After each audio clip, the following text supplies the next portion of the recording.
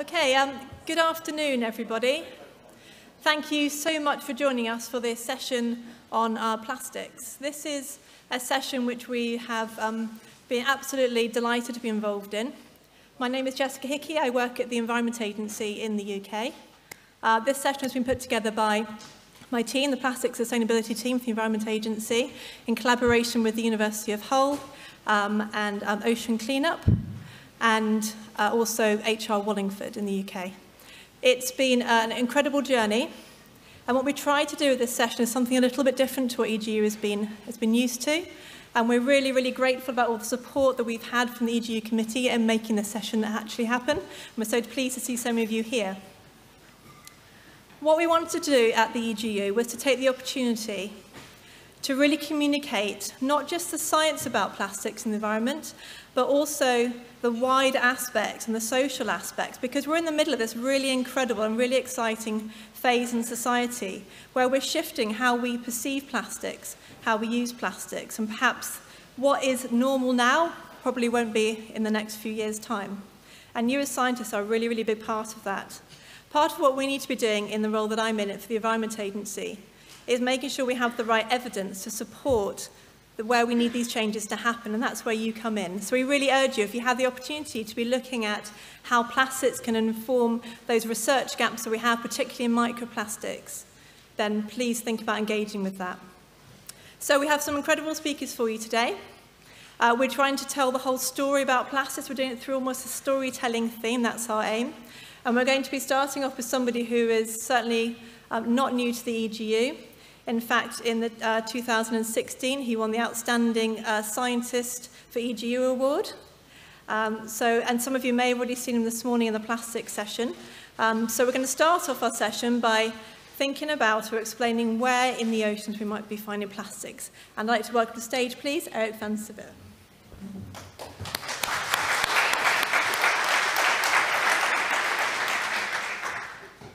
Yes, great to see so many of you here. Plastic. I am going to set the scene and kind of get a hand on what we know and particularly what we don't know about all this plastic in the ocean. For those of you who were there already at the session that we had this morning, there was lots of fantastic talks about all the unknowns that are there. And it is somewhat remarkable that even for a field that is so much in the public attention, that there's so much science still that needs to be done. But I think that is also the opportunity. Because I think that the plastic in our ocean is not only an environmental problem and something that we absolutely need to take care of. It is also something that actually changes the way that we look at the ocean itself. You know, I'm an oceanographer, and oceanographers, we like to draw arrows. We like to do very complicated stuff on maps where we draw arrows in different currents, and you can see the western boundary currents here, you can see the flow around Antarctica, you can see all these complicated flow patterns. And as oceanographers, we then pat ourselves on the back and say, wow, aren't we smart and aren't we complicated with all those flow patterns? Well, for the last few years or so, it's become more and more apparent that even these flow patterns are far, far too simplistic. The ocean circulation itself is far more complex than what you could ever put on a map like this. And one way just to quickly highlight that to you, how complex the flow is by showing an experiment that we did when we went down to Antarctica with Chris Turney, who's here in the audience. Went down to Antarctica on the Shokalski, and we did an experiment there where we released pairs of drifting buoys. So here you see myself standing on the stern of a ship. This was not in Antarctica. I'm wearing shorts. It was near the Bahamas. But the same kind of thing happened there. In Antarctica, we released pairs of buoys into the ocean. And these buoys, they have a GPS tracker. They have a satellite communication device. So we can track them in real time as they are moving through the ocean water. Now, the key thing is that every time we did those 10 points that you see there were actually two buoys. They were 15 meters or so apart from each other because they were thrown into the ocean at exactly the same time but on opposite sides of the ship. Now, the ocean current then takes them along, and this is what that looks like. What you see is that initially, all the buoys go eastward, as you would expect, and as was also drawn on this map, the eastward flow around Antarctica. But already quickly, you see that those buoys, they start to separate out. They start to diverge. They start to disperse, as we say. And they get into these very, very complex patterns, all the eddies that are going on there. You see that the buoys that started 15 meters apart, we're now 40 days in or so, and most of them are already more than 100 kilometers apart. The scale of this map, by the way, is roughly 500 kilometers or so, just to give you a feeling for how quickly this goes. So the ocean is inherently chaotic. The ocean is inherently, if you start two pieces of plastic pretty close to each other, then at some point you have no idea of knowing where they came from anymore, as was also shown in a nice talk this morning by my student. But we can model this. We can say something about how ocean currents, to the best of what we know about the ocean currents, how they move plastic around. And that we do with these kind of global simulations. So this is a type of global simulation that I and my lab do. We take high-resolution ocean model. And with high resolution here, we mean 8 kilometers or so, global scale. This is really state-of-the-art at the moment. And in that ocean model, everywhere where it's ocean, we put one particle. And we just track that along with the ocean flow. And that looks something like this. So you see that the equator very quickly cleans up of plastic. There's upwelling of water on the equator, so the plastic moves away from there. There's upwelling in the Southern Ocean, so the plastic moves away from there. And all the plastic converges in these areas in the mid-latitude bands. Over, oh, well, you can't see my point. Well, around 30 south and around 30 north. These are called the garbage patches. These bands are where the three-dimensional ocean flow essentially converges on the surface. So there's upwelling on the equator and in the Southern Ocean and in the Arctic, and then there's downwelling in the mid-latitudes, and that is what causes the plastic to accumulate. The water downwells, but the plastic can't downwell with it, so it stays behind. I've once on BBC Radio 5 called this the turd that won't flush. That's kind of the idea. So this is a model still, of course. It's a simulation of reality. But we do know that these garbage patches, that they actually exist. People who go out and who measure plastic in the ocean, the workhorse that we have are these things shown here on the right. They're manta trawls, and they are trawled behind a ship for 1 nautical mile, typically.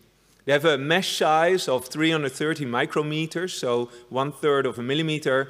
And if they're trawled through the ocean for a nautical mile, then at the end they are inverted, they're cleaned out, and all the pieces of plastic that stayed behind in a net are then counted. Normally that's what we have students to do, right? So these pieces of plastic are then there, and because we know how long it's gone through the ocean, we know the width of the net, we can convert this to number of pieces of plastic per square kilometer floating on the surface of the open ocean.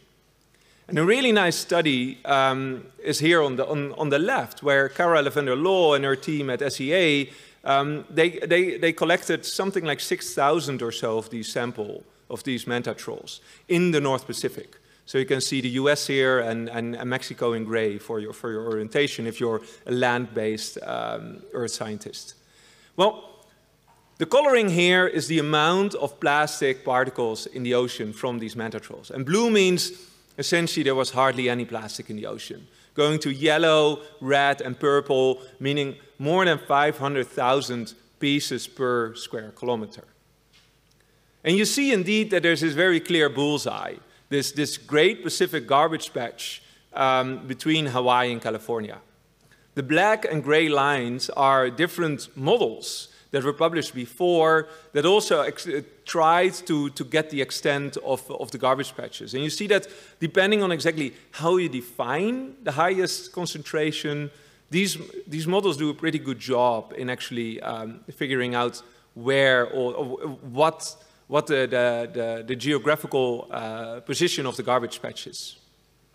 So we know that there are garbage patches not only in the North Pacific, they've also been found in the North Atlantic, South Pacific. The Indian Ocean is a bit more tricky. There probably isn't really a garbage patch there because it is so leaky ocean, but that's the topic of another talk, I guess. So they're there. There are garbage patches in the ocean.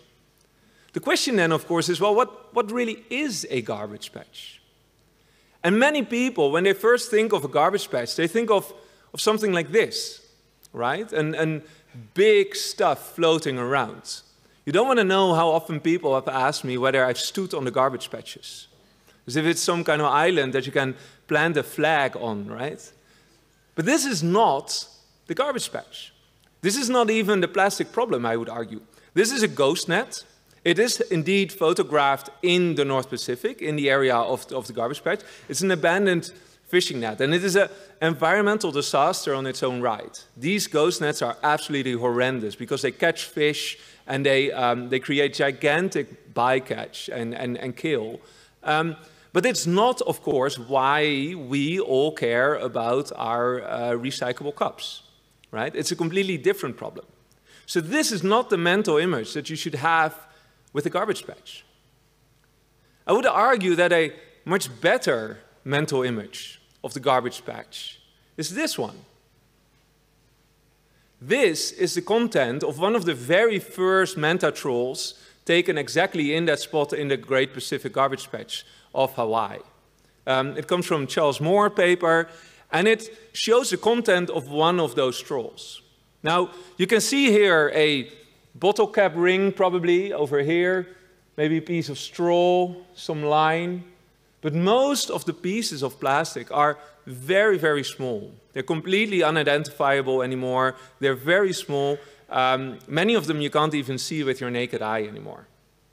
Now, if you carefully count those, the student's task, and we know how many there are in the nets, we can convert this to a number of pieces of plastic per square kilometer.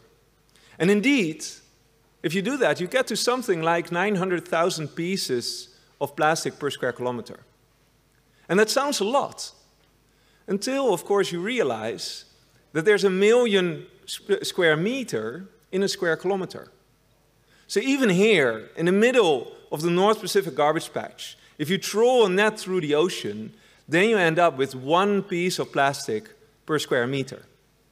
A tiny piece of plastic per square meter. Now, people often talk about the plastic soup, right? This idea that the whole ocean is filled with plastic, and I would say it's much more a plastic bouillon. It's very thin and very, very few pieces of very small plastic floating around.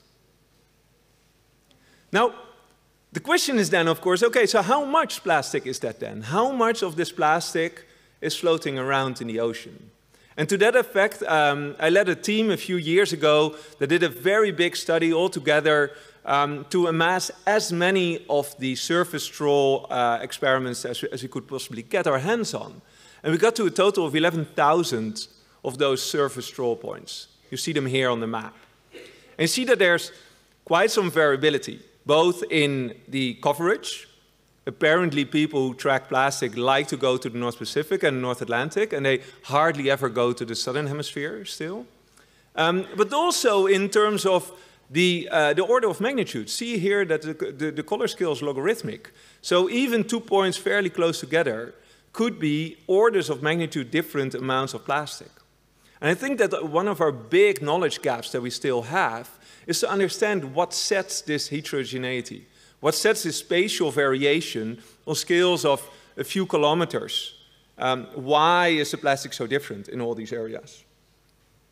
But anyway, with this data in hand and some modeling and some statistics and some regression analysis, we were in the end able to get to a series of maps. A series of maps of what was our, at the time, best estimate of how much plastic is floating around on the surface of the ocean.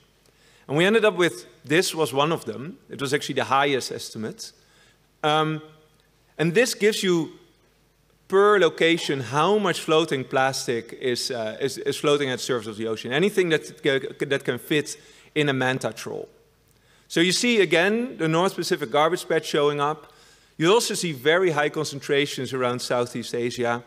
You see shockingly high concentrations in the Mediterranean, actually.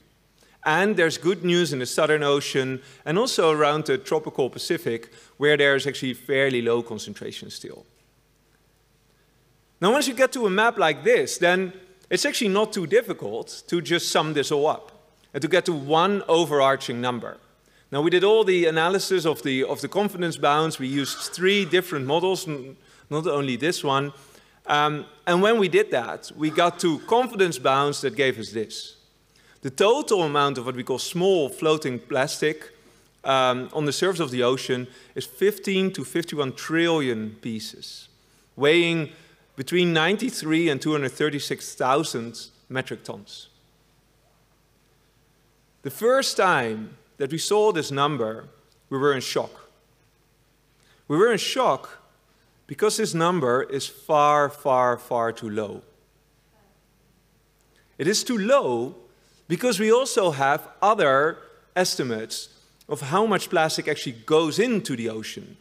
We don't have too many of those estimates, but by far the best one, or the most reputable one of those, is by Jenna Jambak, who did a careful analysis in Science of how much plastic enters the ocean from all the ocean-bound countries around the world. And she came up with, well, the number is often reported at 8 million metric tons. Nowadays, you sometimes even hear 10 million metric tons. I'd rather stay the physical scientist here and go with her lowest confidence bound, which is 5 million metric tons. But in any case, let's use these 2 numbers and let's put them together. We know that there's not much more than 250,000 metric tons of plastic floating on the surface of the ocean. And on the other hand, there's at least 5 million metric tons entering the ocean every single year.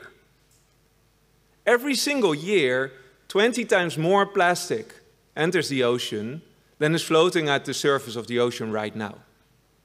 And this goes on year after year after year after year.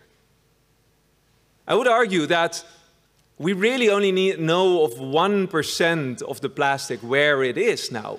We have proper maps of where the plastic of the ocean is for only 1% of it. 99% of the plastic in the ocean, we have no idea where it is. We have dark plastic, right? Except for that every time that we probe, every time that we go out and try and find plastic, we do find it. Being a plastic scientist is one of the easiest lines of research in the world now, because you just go out to sea and you will find plastic. People that go and sample the ocean floor, either the sediments in the ocean floor or with remote, with cameras and ROVs, they very typically find plastic. It's now even found in a water column. People who sample water at 400-meter depth, they find plastic there. We saw a great talk this morning by Richard Lampett about that. All of you, if you've ever gone to the coastline, if you've ever gone to the beach and looked very carefully, of course you would have found plastic. And there are now hundreds and hundreds of organisms that actually have plastic in their stomach, that are reported to on a large scale have plastic in their stomach. So we know that there's plastic in all of these other reservoirs. The problem is that we have absolutely no idea how much is in each of those reservoirs. Let alone that we know how it moves between the reservoirs, or even more important probably, how it is distributed within the reservoirs. So three-dimensional maps. Now this figure, I think I can say it here among friends, this was figure 1 of my ERC starting grant proposal. And essentially I promised the ERC that I would solve this puzzle. And that's why we started the Topios project, tracking of plastics in our seas. So the idea is to get a handle on where all this other 99% plastic is. How much is on the seafloor, how much is on the coastline. And for that we are making a three-dimensional flow model where we really track plastic as it moves between all the different compartments, where we track it as it fragments, where we track it as it biofouls, where we track it as it is moved by the waves and as it is beached on the coastline. And all of that, then, we compare to observations, we compare to lab experiments, we parameterize to figure out, and to get the rate functions, to figure out what the rates, for instance, of fragmentation are, to figure out what the rates of sinking are. And that will then hopefully, if not really close the balance, at least give us pointers to what the important processes are. Because ask 10 plastic scientists here, and I'm sure you will get 10 different answers on what is the number, the order 1 process here. We really have no idea about what is important if we want to figure out where all the plastic is. Now, the project is now 10 years in, and we're making some headway. And I want to highlight that my PhD student, Michael Kaandorp, has a poster this afternoon. It's X4105, where he's trying this for the Mediterranean. So we thought that the Mediterranean, because it's a smaller basin, it might be easier to start with. And he's now doing some machine learning and some inverse modeling to figure out whether we can combine what we know about the sources, what we know about the flow, what we know about where the plastic is measured by the mantotrolls, combine that all into one big model and get out for now at least, the two-dimensional full picture of plastic in the ocean. So he has much more knowledge on all the details of this. So in the last few minutes that I have, I want to change tack a little bit. So far we've talked about, well, the plastic an sich, right? The plastic itself floating around in the ocean. But of course the plastic is not the problem. It is the interaction with marine life, or the potential interaction with marine life, that we should be worried about. So really, if we want to start thinking about the harm that plastic may do or may not do, then it is not enough to know where the plastic is. We also need to know where the animals are and how they are interacting with the plastic. And I teamed up with a bunch of seabird ecologists a few years ago to do exactly that, to combine the maps that we have of floating plastic at the surface of the ocean, which is quite relevant, of course, for seabirds who feed mostly on the surface of the ocean, and to combine those maps with foraging of birds and the occurrence of plastic in their guts. And when we combined all three, we ended up with a map of where seabirds are most at risk of ingesting plastic. And when I first saw the map, I was shocked. I was surprised, because this is the map. So what you see here, so this is a number of seabird species. We tested a total of 173. The number of seabird species that are at risk at any location in the ocean from ingesting plastic. Yellow is almost no species. Red is lots of species. And I was surprised when I saw this map because there are no garbage patches. In some ways, the garbage patches, especially in the South Pacific, this is clear, the amount of seabirds at risk of interacting with plastic is actually lower in the garbage patches. Instead, the hotspots where seabird species are really interacting with plastic are all around New Zealand and in the Southern Ocean in general.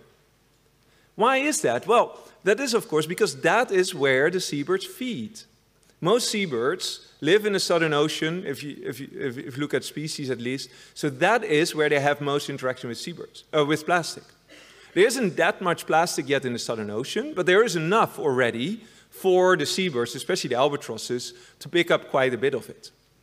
So if we think about risk, and if we think about harm, and if we think about the interaction between ecosystems and plastic, then we really should think about where the two actually meet. We did it with the same group a few months later also for turtles. And there you see the same thing. There are far fewer species of turtles in the world. But again, you see that the hotspots where most of the turtles are at risk of ingesting plastic are near where they forage.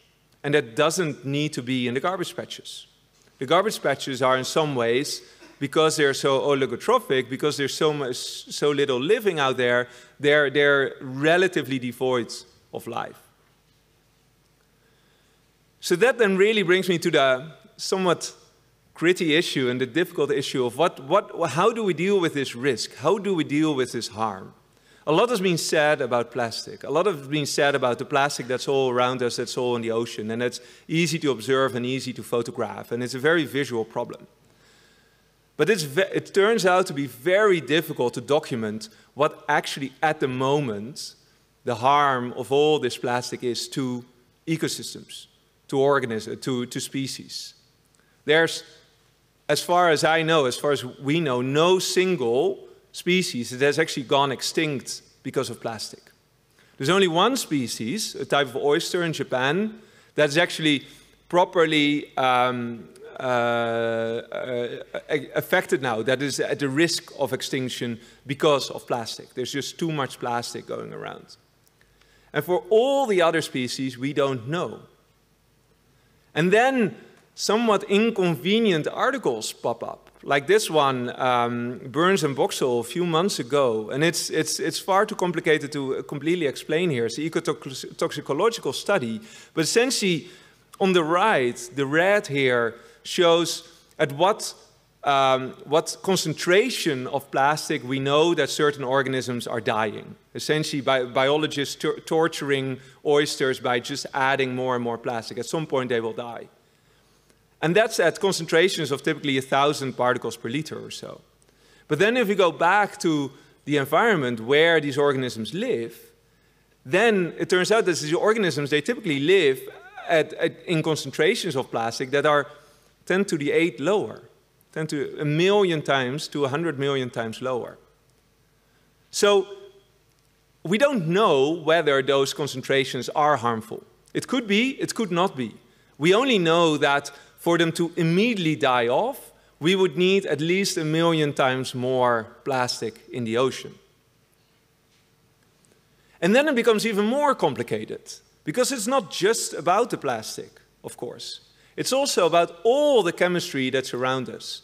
And this is a fantastic schematic that I took of Chelsea Rockman of the University of Toronto, of all the interaction. The plastic is not on itself in the ocean, but it interacts with additives that are in the ocean or in the plastic already, but it also absorbs a lot of toxins that are in very low concentrations in the ocean.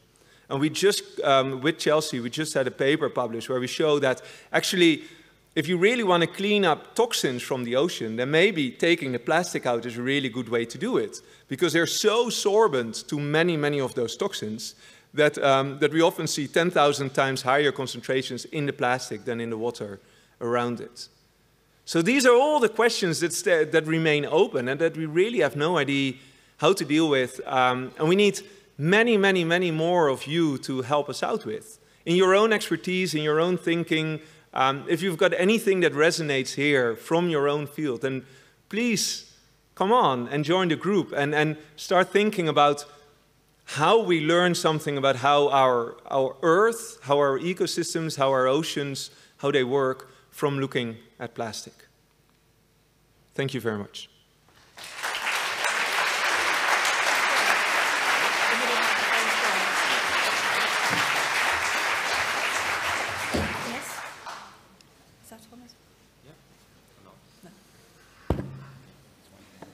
Thank you very much, Eric. So we have time for a quick question for Eric, and then we're going to have our 3 first speakers at the end of this first session before coffee break.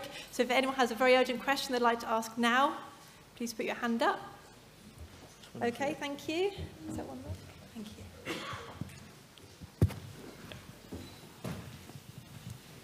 Oh, thank you very much for this really nice and informative talk. So my question is more a little bit mathematical. If you compare 2 different data sets, one is biological species distribution and the other one is plastic concentration distribution, and you do contour plots. So there's always the question how you harmonize and how you overlay the maps that you don't miss out on the heterogeneity and the uncertainty of contour maps. So I was wondering how you were dealing with this issue from a mathematical point of view. Yeah, I mean, so we used, I didn't do that part. I left that to proper statisticians who know much more about this. But we can talk about this later. But yeah, that is, yeah.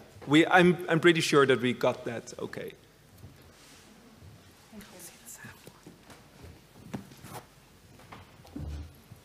Thank you. So our second speaker is Joe Ruxton. Joe has made a career out of marine conservation, initially around Asia, all around Asia, being based in Hong Kong for WWF, before she then joined the BBC as one of the researchers and assistant producers for the first series of Blue Planet. She then left the BBC after several years to start and make up her own film. This film, some of you I hope in the room may have already seen. It's been screened in many, many countries across the world. It's won, I lose track of how many awards it has won, but what it's been absolutely fantastic for is really translating the science for a global and social society and really making the science that we're also interested in relevant for everyone and bringing that into people's living rooms.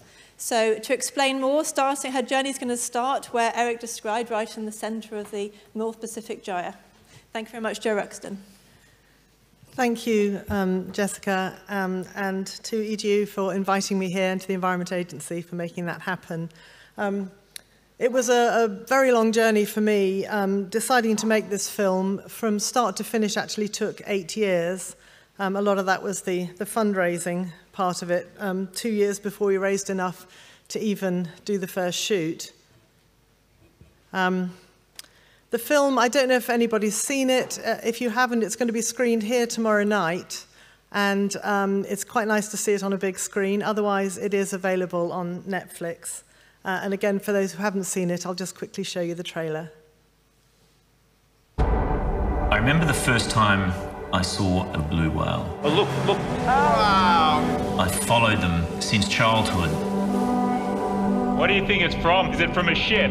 I could see plastic everywhere. We were in what we thought was a relatively pristine environment. I started to wonder what was happening in oceans elsewhere on the planet.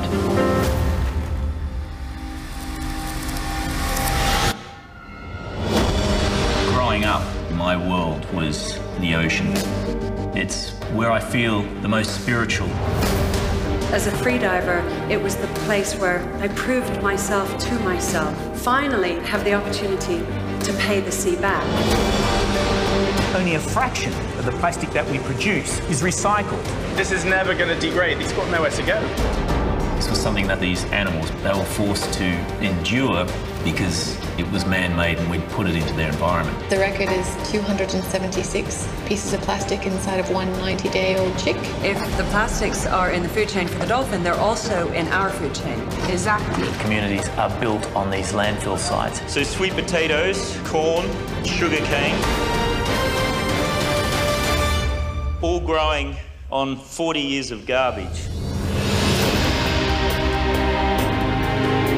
Do you have anything not wrapped in plastic? No. No.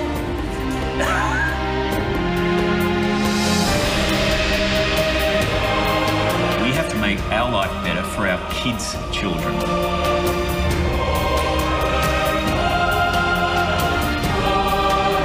Change is possible. It starts with us.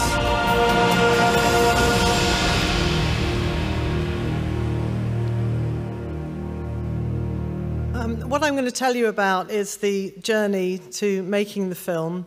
I'm very aware that we have an awful lot of scientists in the room here and that a lot of the things I was discovering you already knew, but you're going to have to bear with me while I tell you the story. So when I started making it, the global plastic production was under 300 million tons. 5 years into the film, it was 315. And now it's getting closer to 350. So the right-hand side of that curve is getting very, very steep. And if you look way back in the 1950s and 60s, we were producing less plastic than there is going into the oceans every year now. So it's something that I'm finding quite an urgent thing to be addressed. And when I started making it, it was all going to be about the Great Pacific Garbage Patch. I'd been told that there was this floating continent of plastic out there. And I'd also been told that a fleet of decommissioned fishing boats were going to head out there and collect it all, and it was all going to be recycled, and it just sounded like this amazing story. Horrible problem, clean it up, job done. And of course, that isn't reality. But I wanted to find out as much as I could before I went, so I did a fair bit of research. And this is the kind of thing that came up with. This was actually in The Independent, which is a British newspaper. And it was saying how this floating continent was, 3 times the size of Spain. It's often said to be twice the size of Texas, that it was 10 meters deep. But I couldn't see any pictures. There was nothing coming back from the space station about this. And certainly Google Earth didn't have anything. And then I was looking at other information. The bottom right-hand side there was telling you how long it takes plastic to photodegrade. Well, of course, we all know that plastic doesn't disappear. That's the whole point. It was designed not to. It doesn't break down like natural products do. But to actually put figures on it, like 500 years for a nappy or 450 for a bottle, I thought, well, how do we know that? Plastic's only been around for 150 years, and plastic bottles were probably about 60 years ago, if that. So where were these figures coming from? So I began a journey to head out, and this is taken at the center of the Great Pacific Garbage Patch. Now, on that way, I did this as a film recce, and I'd planned all sorts of ways that we would be filming this. I thought we'd have, this is before everybody had drones, we were going to have cameras on cranes going over the top of it. We were going to have divers underneath looking up and seeing little chinks of light coming through. But of course, this was the reality. And on the way, our scientists had been deploying manta trawls, because I learned a lot on that journey from being with a team of scientists, and how plastic becomes very brittle when it gets into the ocean, and on its way into the center, it starts to break up and is attracting chemicals at the same time. So we started doing these trawls 400 miles west of San Francisco, and this was the contents of the sieve, and that was the first time I'd seen this happen, other than plankton trawls I'd done at university, but we weren't looking for plastic decades ago. So that was the first one, 400 miles. I was shocked, but it was nothing compared to the center. And when we got to the center, every single one was coming up like that. And some of the larger plankton animals, little jellies and so on, you could see plastic inside them.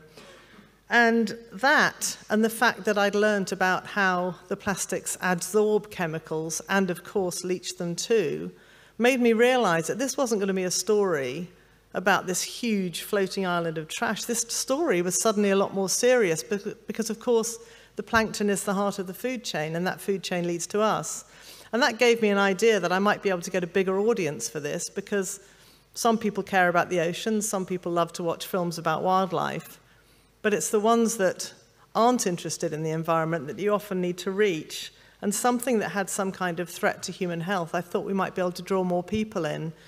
But as a filmmaker, I didn't know how to make this interesting, because really pulling up a load of sieves, trying to do that for a full feature-length documentary wasn't going to be too exciting. So I had to think about the kind of animals that we might want to use, and I had to think about who might feed on plankton. Obviously, the fish that we're eating do.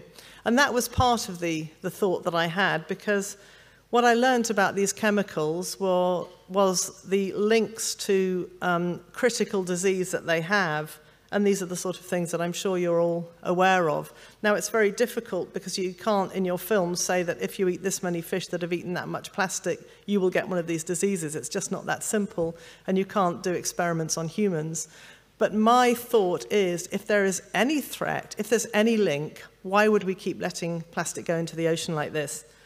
So the answer was to come up with, as somebody said earlier, charismatic megafauna. And what could be more charismatic than a blue whale? So we went off to film those. We were supposed to be darting them, or our scientists had had permission from the Sri Lankan government for 2 years to dart these whales. And the day our crew arrived, that permission was withdrawn. However, where we were filming the whales, we did find huge swathes of plastic in the ocean. I should have had a slide in there, but you know what it looks like. Lots of plastic on the surface of the ocean, right where the whales are feeding. one of the questions that I ask school children when I talk to them is, knowing that a blue whale is huge, opens its mouth, takes in a lot of seawater to filter, and I ask them how many litres of seawater a blue whale will take in one mouthful. And you get all sorts of answers, but it's usually about 5,000 is the biggest, and it's 75,000. And when you've just seen the footage, when you've got the whale there and you've got a lot of plastic in the ocean, that gets everybody thinking. Now, we've also heard a lot in this morning's session about what's happening on the sea floor. So we contacted COMEX. We were speaking to Dr. Francois Galgani, and he'd been looking at accumulations of plastic on the seabed, particularly in the Mediterranean. And COMEX were the people that he'd been working with to use their subs. So the idea was that we would do quite a few dives. We booked it for 3 days, and the weather turned just as the entire crew had flown in. And we had crew coming in from America, from Hong Kong, and from the States. And 2 of us had driven all the equipment over, because you can't take a load of filming gear on EasyJet very easily, because the allowance is so small. So I think we got as far as Lyon when we got a call from the office saying they can't launch the sub this week, it's not safe.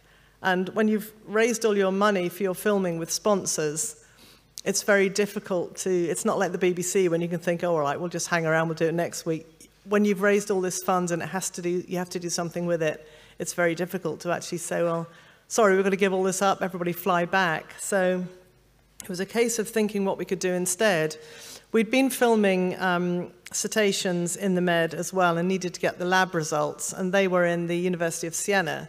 So it was a case of seeing if everyone's up for a road trip. We'll go off there, do that, call again, which we did, and they said, right, if you come back next Tuesday, we should get 2 days weather window. But by the time we all got back to Marseille, we were down to 1 day again, and we couldn't get out to the known debris fields where Galgani had done his work. So it was the first time in my life when I was actually watching the footage come back from the sub, and I was praying that we'd find plastic in the ocean. And as you'll see in the film, we did start seeing it almost straight away. And then I've got one of Galgani's shots here, which we put in as the ROV shot. There's a secret from the film for you. So I think one of our most powerful sequences was from seabirds in the Southern Ocean. We ended up with 3 sequences of seabirds. They're real sentinels, I think. And we did the albatross one, and but also shearwaters. We did 2 in Australasia.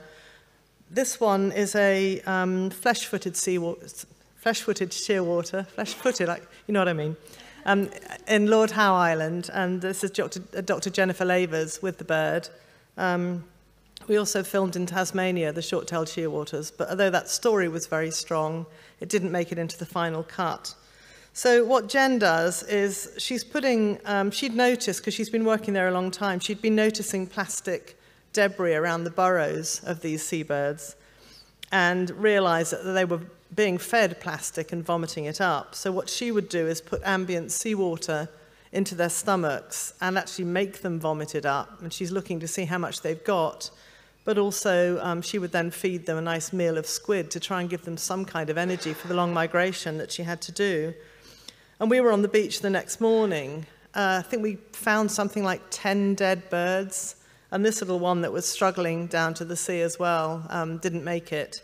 What I'm going to do now is show you some footage, which is a combination of this sequence, just a little bit from this, and a little bit from the albatross one as well, the Laysan albatross, just to give you an idea of the 2 sequences we've got in the film, in case you haven't seen it.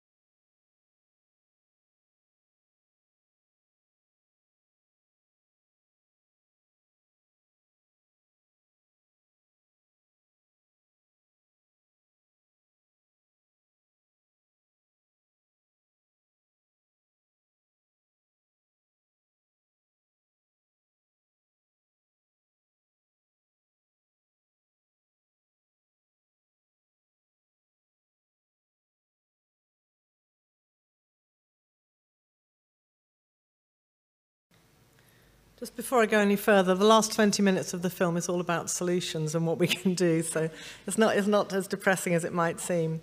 One of the last shoots that we did was in Tuvalu, and Tuvalu actually meant an awful lot to me at the time. I'd never heard of it before I went there, I confess. I'd heard of Kiribati, and it used to be part of Kiribati. And in the 70s, in the late 70s, they got their independence and started importing goods from around the world, but particularly from Asia. Some of the northern islands still look absolutely beautiful, and they live very sustainably. It's a fascinating place to visit because there's no tourism, no bars. The hotel it's a case of, you want breakfast? Do you want me to go and buy some eggs? I mean, it's a very strange place to visit, particularly when you get stuck because of cyclones, but that's another story. But the people they tell stories through song and dance. They tell history through song and dance. And it's the most amazing thing. And they will have dance-offs between islands. And it can go on all day long. And it's almost as if the cheerful faces are hiding this horrible secret, this factor that's been going on since they started importing plastics. Because you saw the island, there is nowhere to put it. They're burning it all the time. The sickness there was quite incredible. The family group that we were filming, there were 30 of them, and 6 had cancer, and 2 had died of cancer in the previous 18 months. The kids come home from school, they melt plastic, they don't have toys. They're just breathing in this horrible black fumes all the time. I'll show you just a bit of a clip from there, just to give you an idea of what it's like around the villages. Their lagoon is completely trashed. They can't fish in the lagoon anymore, but they do feed the fish to the pigs. But when you're watching it, I want you to have an idea of what I felt when I was there, because we hear about these places, some of us get to see them, but in our lives, the reality of plastic it's in a few places. You know, you've got to look to see it. I see it a lot more now, and I've seen it changing. But being on that little island, to me, was like having a glimpse into the future. If we don't get our act together, this is just going to creep up on us. You know, that graph I showed you at the beginning, the exponential end is going to be almost vertical. Predictions are by 2050, 3 times as much being manufactured every year, half of which for single use. And that's why it's so important that we change. But just to give you a flavour of what it's like on Tuvalu and the whole listlessness. This,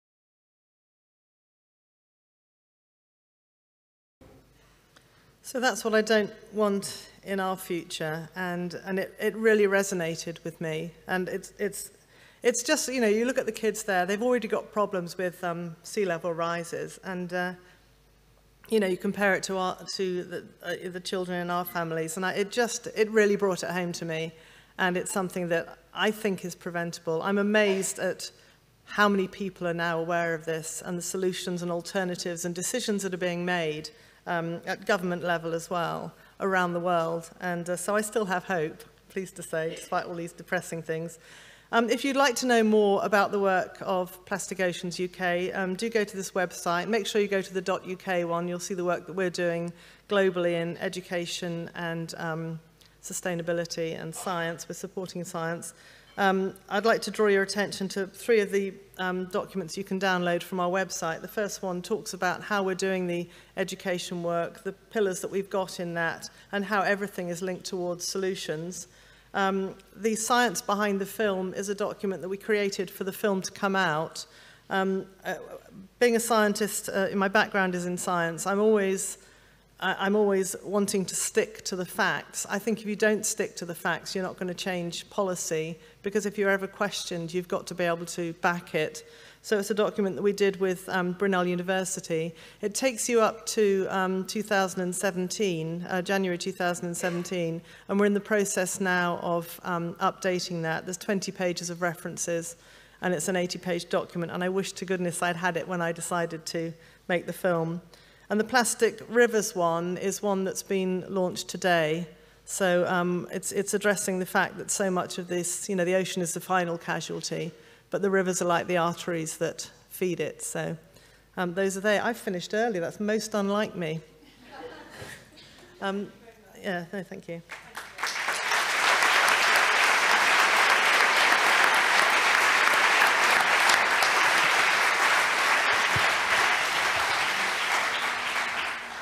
Thank you very much. So we have time for one, maybe two questions, because Jo has finished early. So if anyone wants to put their hand up, if they've got a question, now's the time. You can't possibly have a question. Hi, Jo. In the previous presentation, Eric mentioned the lack of knowledge between the impact we're having on marine life ecosystems. I'm well aware of the collection of whale poo from the chute. Do you know, because I haven't heard, did anything come of that research? Yes. And what was the result? Yes. Just to answer David's question, when we were filming the blue whales, we had what has since become known as a poonami. We had the crew in the water, and one of the whales did decide to open its bowels, and it was like the whole of the ocean was covered in the most stinking orange pizza topping, I think is the best way to describe it. Our scientist, Lindsay, was excitedly collecting it up so that she could study it. So she had to put it in liquid nitrogen and take it back to Hong Kong. Actually, it sat in Sri Lanka for 2 years before she finally got all the permits and everything to take some poo. It's quite amazing. And she found a few tiny pieces which were filmed, but it wasn't as an exciting enough sequence to go into the main film. Thank you for that one. Thanks for the reminder. Do we have any more questions right now? We have another opportunity after our third speaker. If you have one in your mind, just keep it. Oh, we've got a last-minute entry over there. Thank you. Not too scientific. Remember, I'm a filmmaker. I try. Well, thanks, first of all, for that interesting presentation. I was wondering, this last island that you showed, which is obviously a very shocking example, and it is obviously very well, let's say, sad, but also interesting that quite a bit of the population developed cancer. Do you know if there is any follow-up research to see what the origin of this cancer is? I don't think so. Really plastic related? I'm sorry, yes. We did interview the doctor in the hospital there, but unfortunately her English was so bad that we couldn't tell how well she was answering our questions, so we didn't think it was going to work in the film. She thought that it was due to that, but nobody had done any studies. The work that had been done by NGOs on the island were Australian groups who'd come in who were concerned about climate change and taking the people from the island to repopulate them in Fiji. I understand that there's been work done more recently where they've gone in to clean up the island, but that's been about getting the plastic off the island. I'm not aware of any studies that have been done, and I do ask our fixer there quite often, so I'm guessing not. All right. Thank you very much.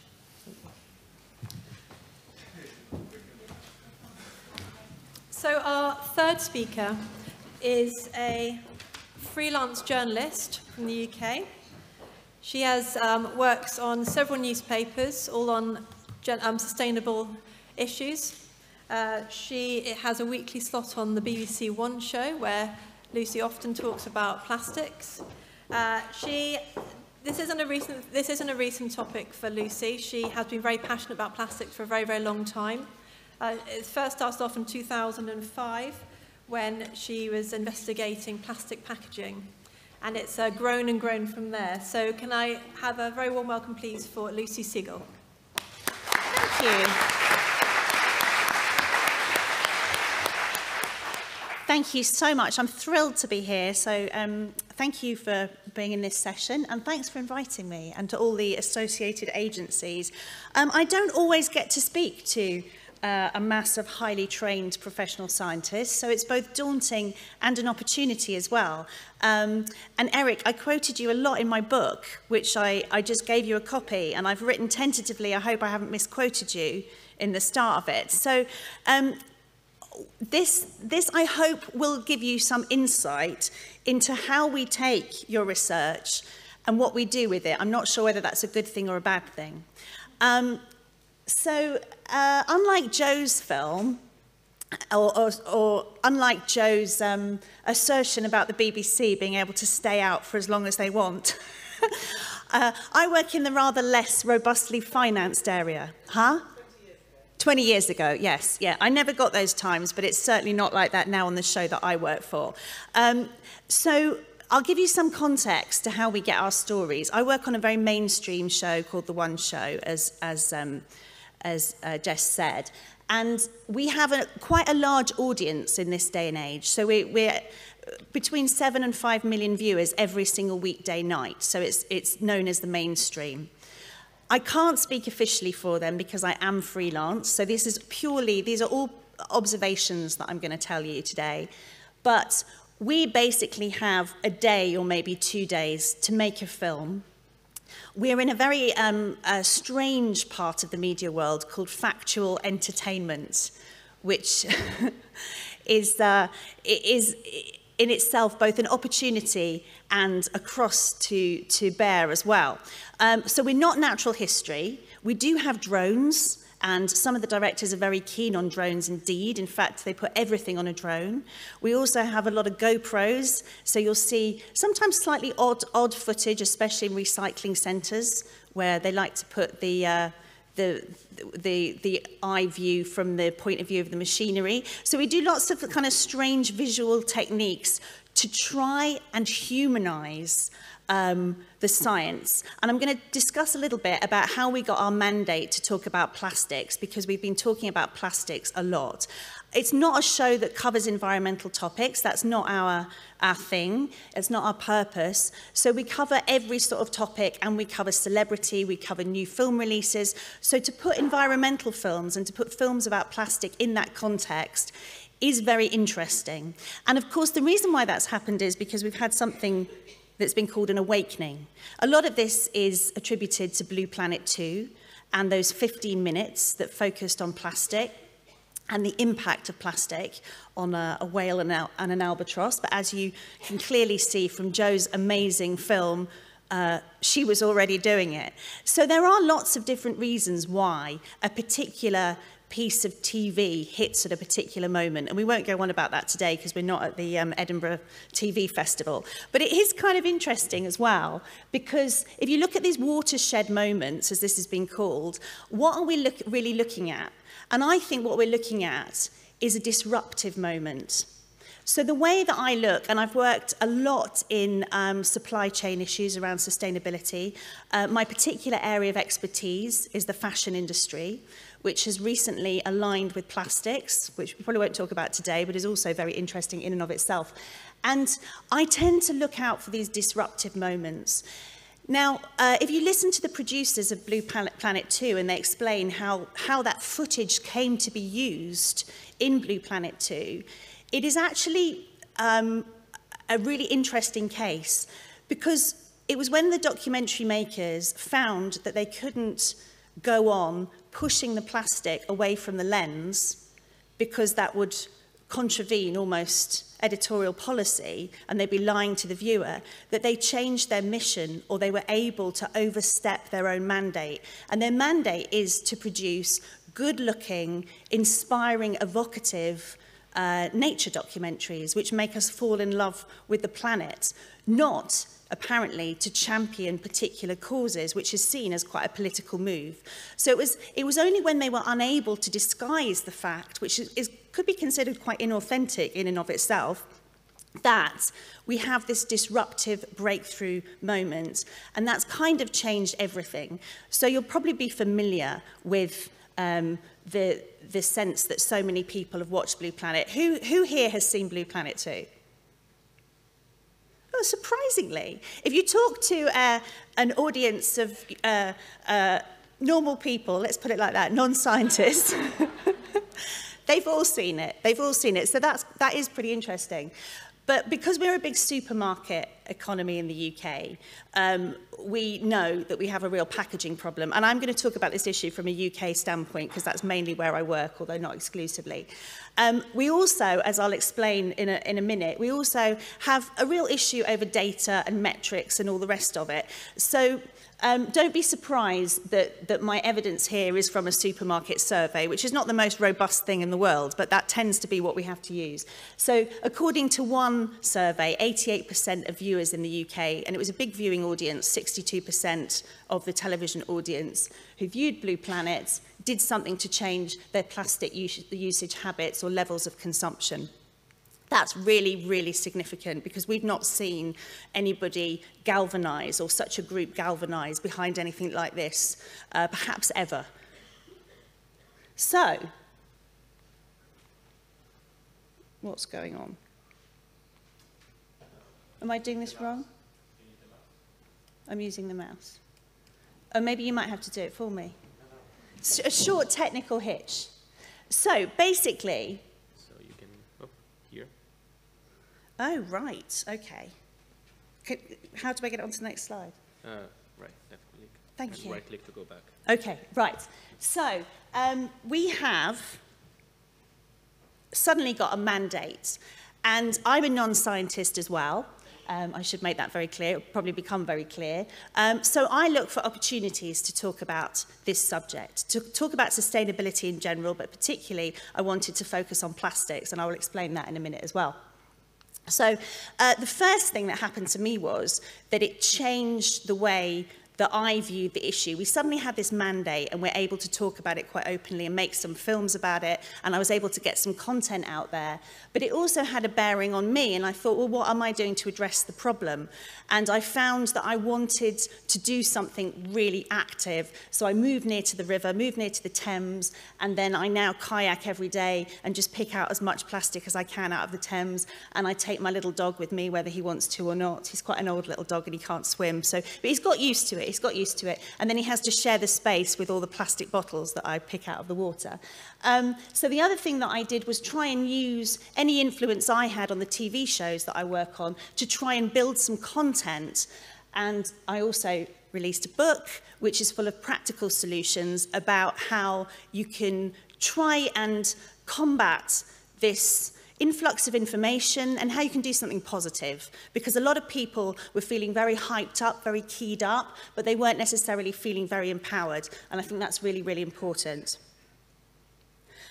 So I basically normally look like this delightful image in the corner here. So you've got me on a good day today, but I'm normally wearing a hard hat and I'm normally in some sort of recycling facility or looking at the plastics chain, manufacture through to disposal across the UK and sometimes beyond, and looking at actually what happens to polymers and how they're created and all that sort of thing. So what I wanted to do was piece together, if you like, all the different parts in the jigsaw and have that conversation with our viewers.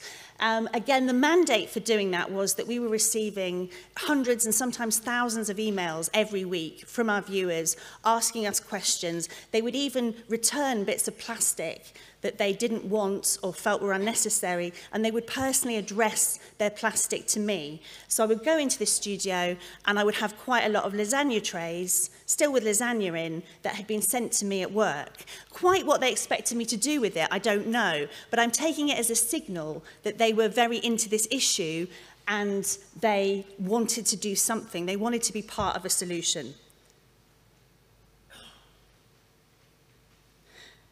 Because we are factual entertainment, and we're not a nature show, we are not a science show, we have to try and be entertaining. So one of the things that we were able to use quite early on are our celebrity guests. So this is Gordon Ramsay, who is a chef and presents a number of programs and restaurant owner. And he was still using plastic straws in his restaurants across the UK. So we basically confronted him about it and asked him when we were going to change. So sometimes we were trying to pressurize well-known people with profile into making a switch or asking them to get involved in campaigns.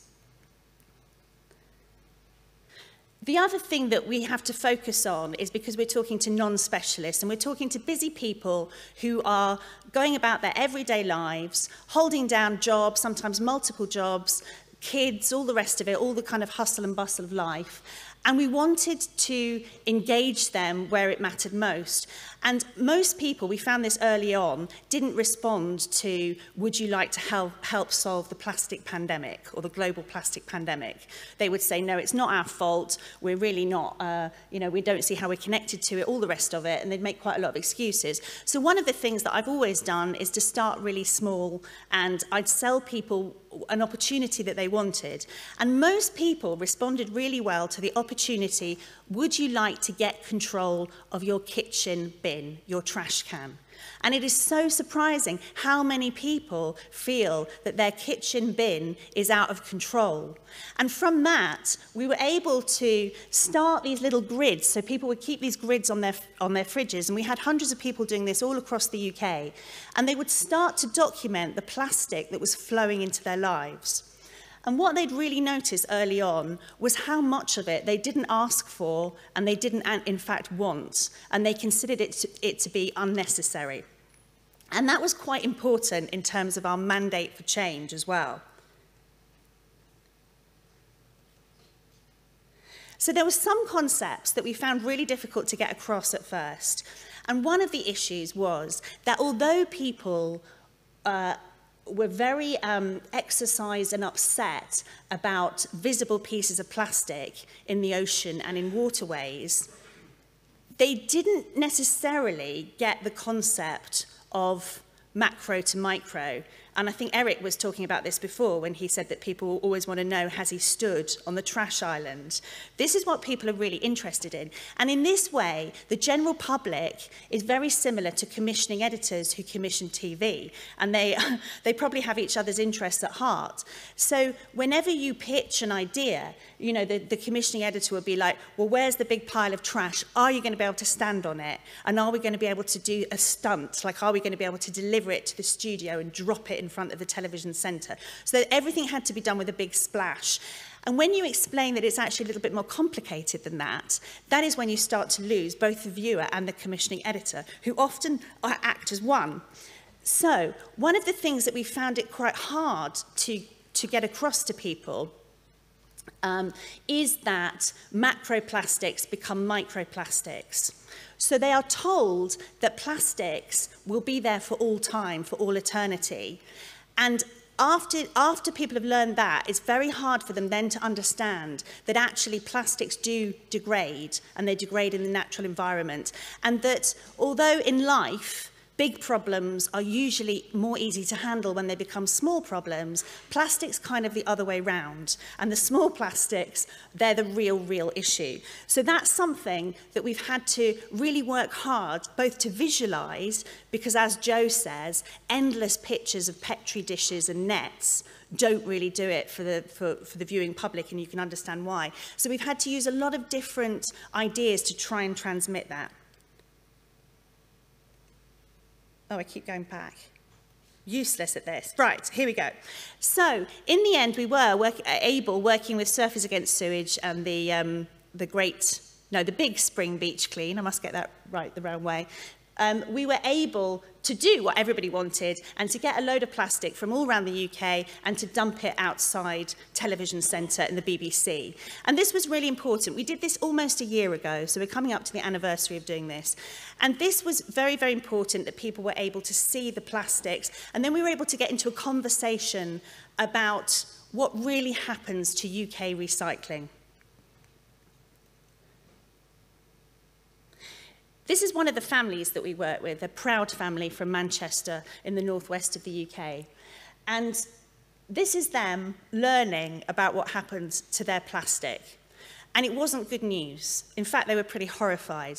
What they found was that when we went to the recycling centre, all the plastic, or a large proportion of the plastic, that they'd cheerfully and willingly sorted and kept separate, even to the extent that they were checking the different triangles on the bottom and trying to work out what polymer it was, rinsing it really nicely. They were spending about 30 minutes each evening going through their rubbish and making sure they had state-of-the-art, pristine, top-rate recyclate.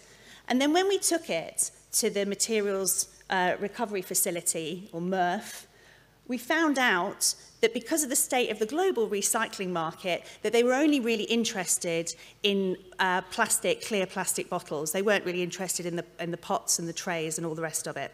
And this is something that we've come up again time and time again, because quite often people are being sold the solution, civil society is being sold the solution to the plastic crisis, that it will come in being able to recycle more efficiently or recycle more. And what we're not having, or we're not hearing, is the question of volume, that we're simply putting too much volume on the world market, and that this is where the real problem is coming from. And we'll talk about this a little bit more. So what we also found was a crisis of confidence in the statistics or the data sets that we had about UK recycling. And we found that there were a lot of loopholes that were being exploited by manufacturers and brands and retailers, and that actually we were not recycling very much at all, percentage-wise, and that our recycling rates were very low compared to other countries. And what we were doing was obviously exporting the problem elsewhere, which is, as we know, what rich Western countries do. We also remember that one of the reasons why Blue Planet hit at that particular point was because China had closed its doors to low-grade plastic waste, which is what most of our countries are expert at producing. So we had the conflation of quite a lot of things going on underneath. The mechanisms, if you like, were starting to unfurl. Now, this was something that we kind of had to wait to explain and talk about after the initial impact and the initial emotive impact of Blue Planet 2. But it's become a very important thing for us.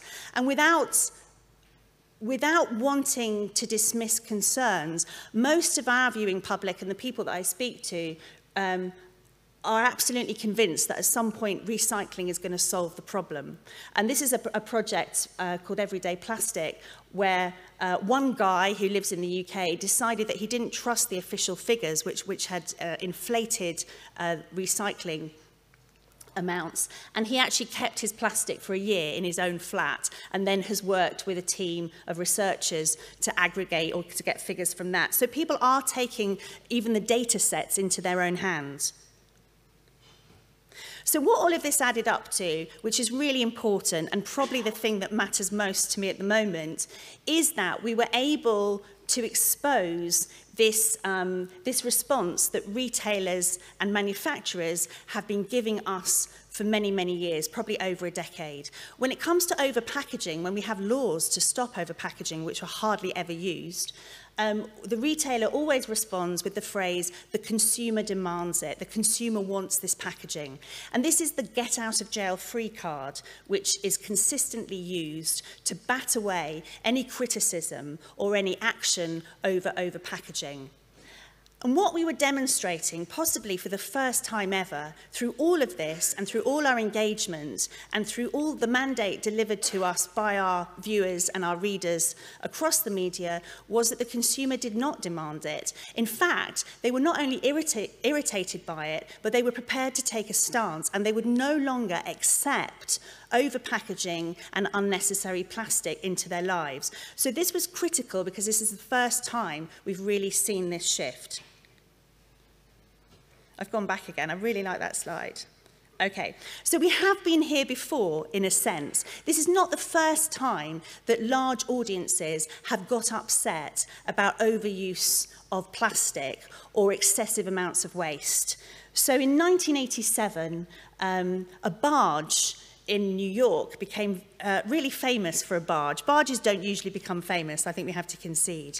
And this was the Drobo 400 that was loaded up with rubbish from New York State and sent towards Belize to dump the rubbish. It spent about 6 months trekking up and down the east coast of America, went up to Belize, and it was refused entry there. And it was the first time, really, that an audience, a huge audience, had become aware on TV that this was happening to their rubbish. And it was called the Gar Barge, and it became kind of very famous. And newscasters, every night there would be footage of where it was now. Eventually, it came back to Brooklyn, and the waste was burned. But we do have a history of people exposing the volume of waste that we're producing and asking us what we're going to do about it. I have my own history with this. We all do. This is my particular bête noire, and it's the shrink-wrapped coconut. So in 2005, I did a big project with a newspaper that I worked for, The Observer, and we examined the rubbish, the waste of 4 different families in the UK. For some reason, they collected it for us over Christmas. I don't know why they agreed to do it, but it was brilliant. And we went through, we weighed all of it, and we found that plastic was by far the biggest share of the waste that they were throwing away. And this was the real thing that really got my goat, was the shrink-wrapped plastic coconut, because we know that coconuts come in their own fibrous shell, they're very robust, blah, blah, blah. And I started a dialogue with UK retailers, which quickly turned into quite an acrimonious dispute. And one of the excuses that I received for doing this was that the hairs on a coconut shell might get trapped in a child's throat and choke the child were it not wrapped.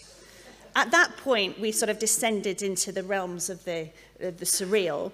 Eventually, the retailer backed down, said they wouldn't do it anymore. So I revisit this in 2017 off the back of Blue Planet and the mandate of my viewers and all the rest of it, and I find that the situation's got even worse. Not only are shrink-wrapped coconuts now in every single retailer in the UK, and I've seen them in lots of other countries as well, you may even have them here, but they've compounded the problem. They're adding a ring pull at the top of this product, a straw underneath, and the straw is wrapped in plastic. So there's about 4 or 5 extra different polymer types which are now attached to this product. And to add insult to injury, they've stamped it with the phrase genuine coconuts. What is a non-genuine coconut? Please tell me. I've also worked with celebrities. This is Ellie Goulding, the singer, and we've worked on influencer engagement. So really trying to just travel some of these messages. I'm actually at the back of this turtle, which we're releasing back into the sea at Watamu in Kenya. So I've worked a lot around those more traditional forms of telling these stories and trying to get engagement as well. One of the things that we always look for, of course, is the big story. And this is out on the coast of Sicily with a group called Healthy Seas, who are removing ghost fishing nets. And it's a huge operation. This day I happened to luck out because this was the biggest net that they'd ever got at 2.5 tons. And it was a really complicated day. So here's me trying to interview some Sicilian fishermen who don't speak Italian. They speak a Sicilian dialect, with a Polish woman who's translating for me. And then all the divers in the water who you can't see are all Dutch. So it was like the United Nations on 2 boats. But we kind of got the story in the end, mainly because it was so visual. And then, of course, that's not necessarily the end of the story, because then we get the product is turned by a company called Aquafil into nylon, which is then used in fashion products. And of course, across the world, consumers love this story because they can still be consumers, right? And they get to do something good for the ocean. So this just brings me on to some closing thoughts, because as someone who likes to humanize the ocean, am I going backwards or forwards now?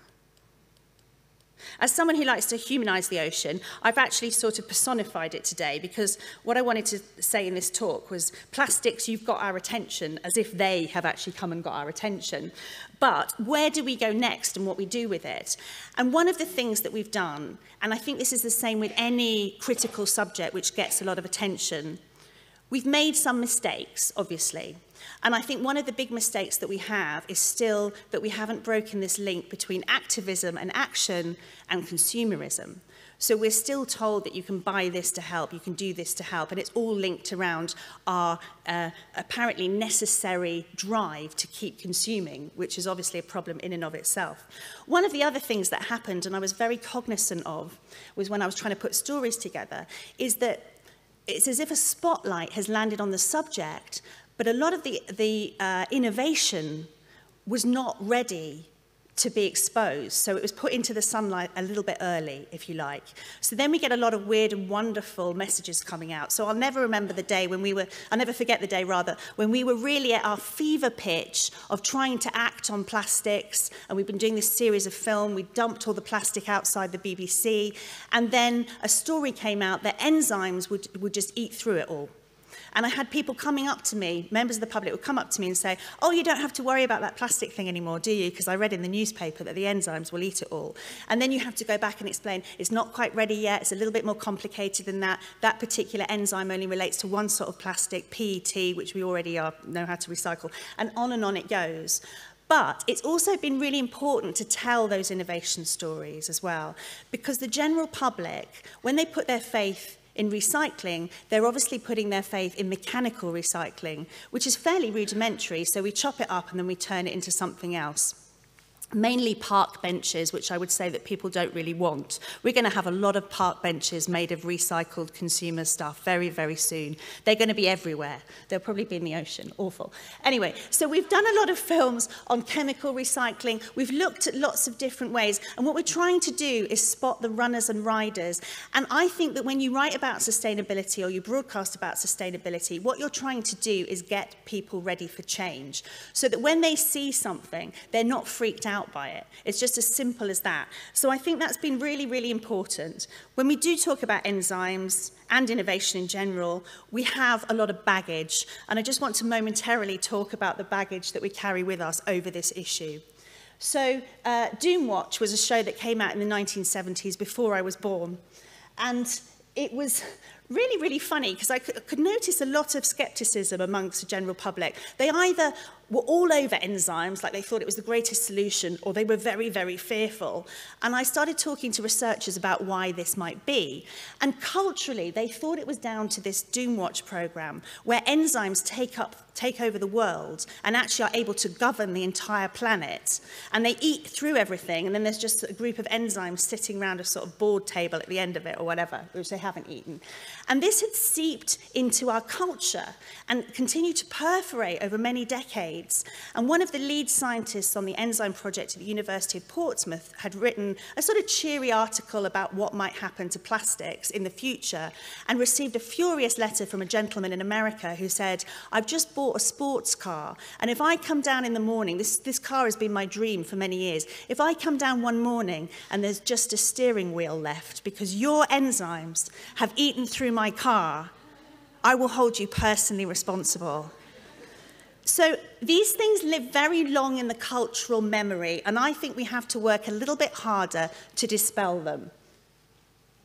I definitely don't have time to go into the rhetoric of litter, but one of the things that we have got to address is the fact that we've taken the general public so far on this journey, and I think it's really important, and it's the first time that people have been galvanized in this way, and I think we can learn a lot of lessons from it.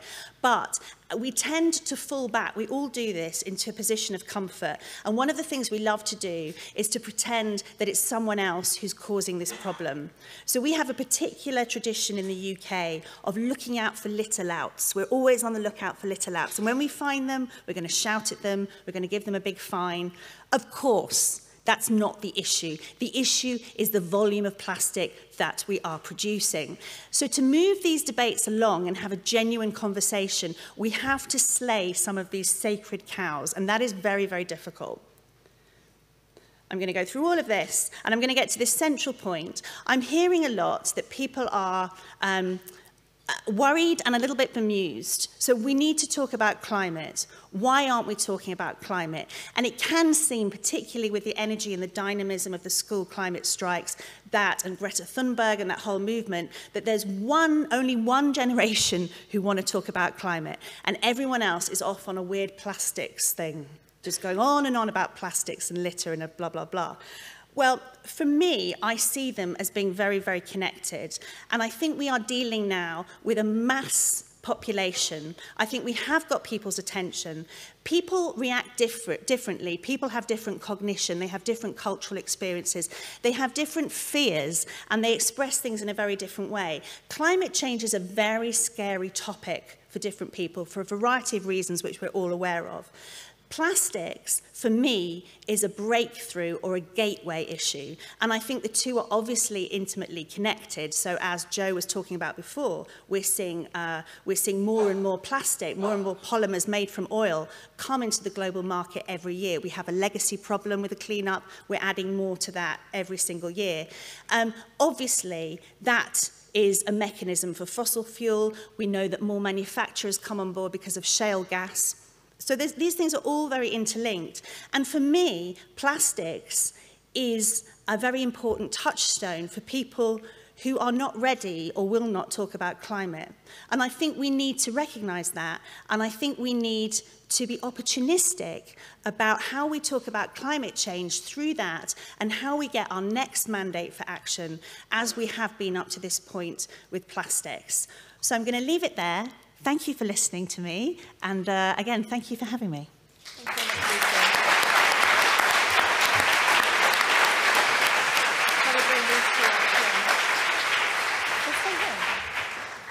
Thank you very much, Lucy. I'd like to invite Eric and Joe back up to the stage, please. So we have a little bit of time now if you have any questions you wanted to ask earlier for any of our three speakers. There'll be some microphones going around the room.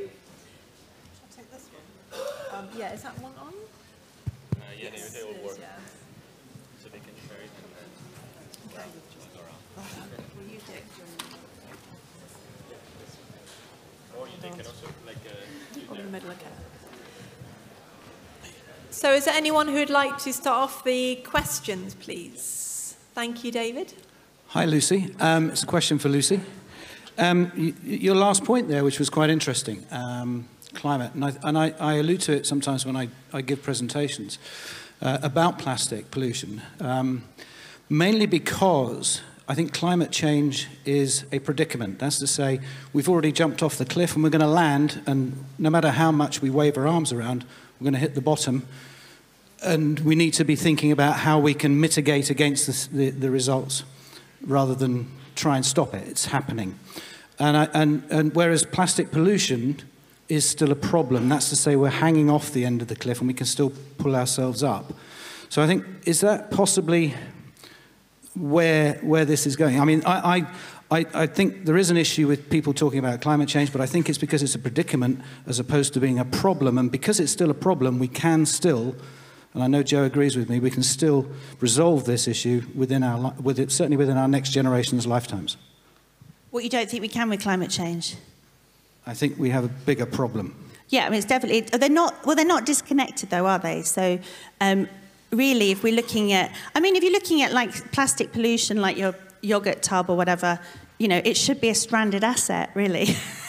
It is a stranded asset. We're just pretending it's not. And there's a lot of mechanisms to make sure that it hasn't reached that, what do you call it, that sort of break point when rock bottom, if you like. So I think that we're just not looking at the issues in necessarily the same way, but they're very, very connected. In terms of people's psychology and psyche and why they might choose to get engaged with one and not another, I think one of the things that has happened with plastics is it's not so politicized.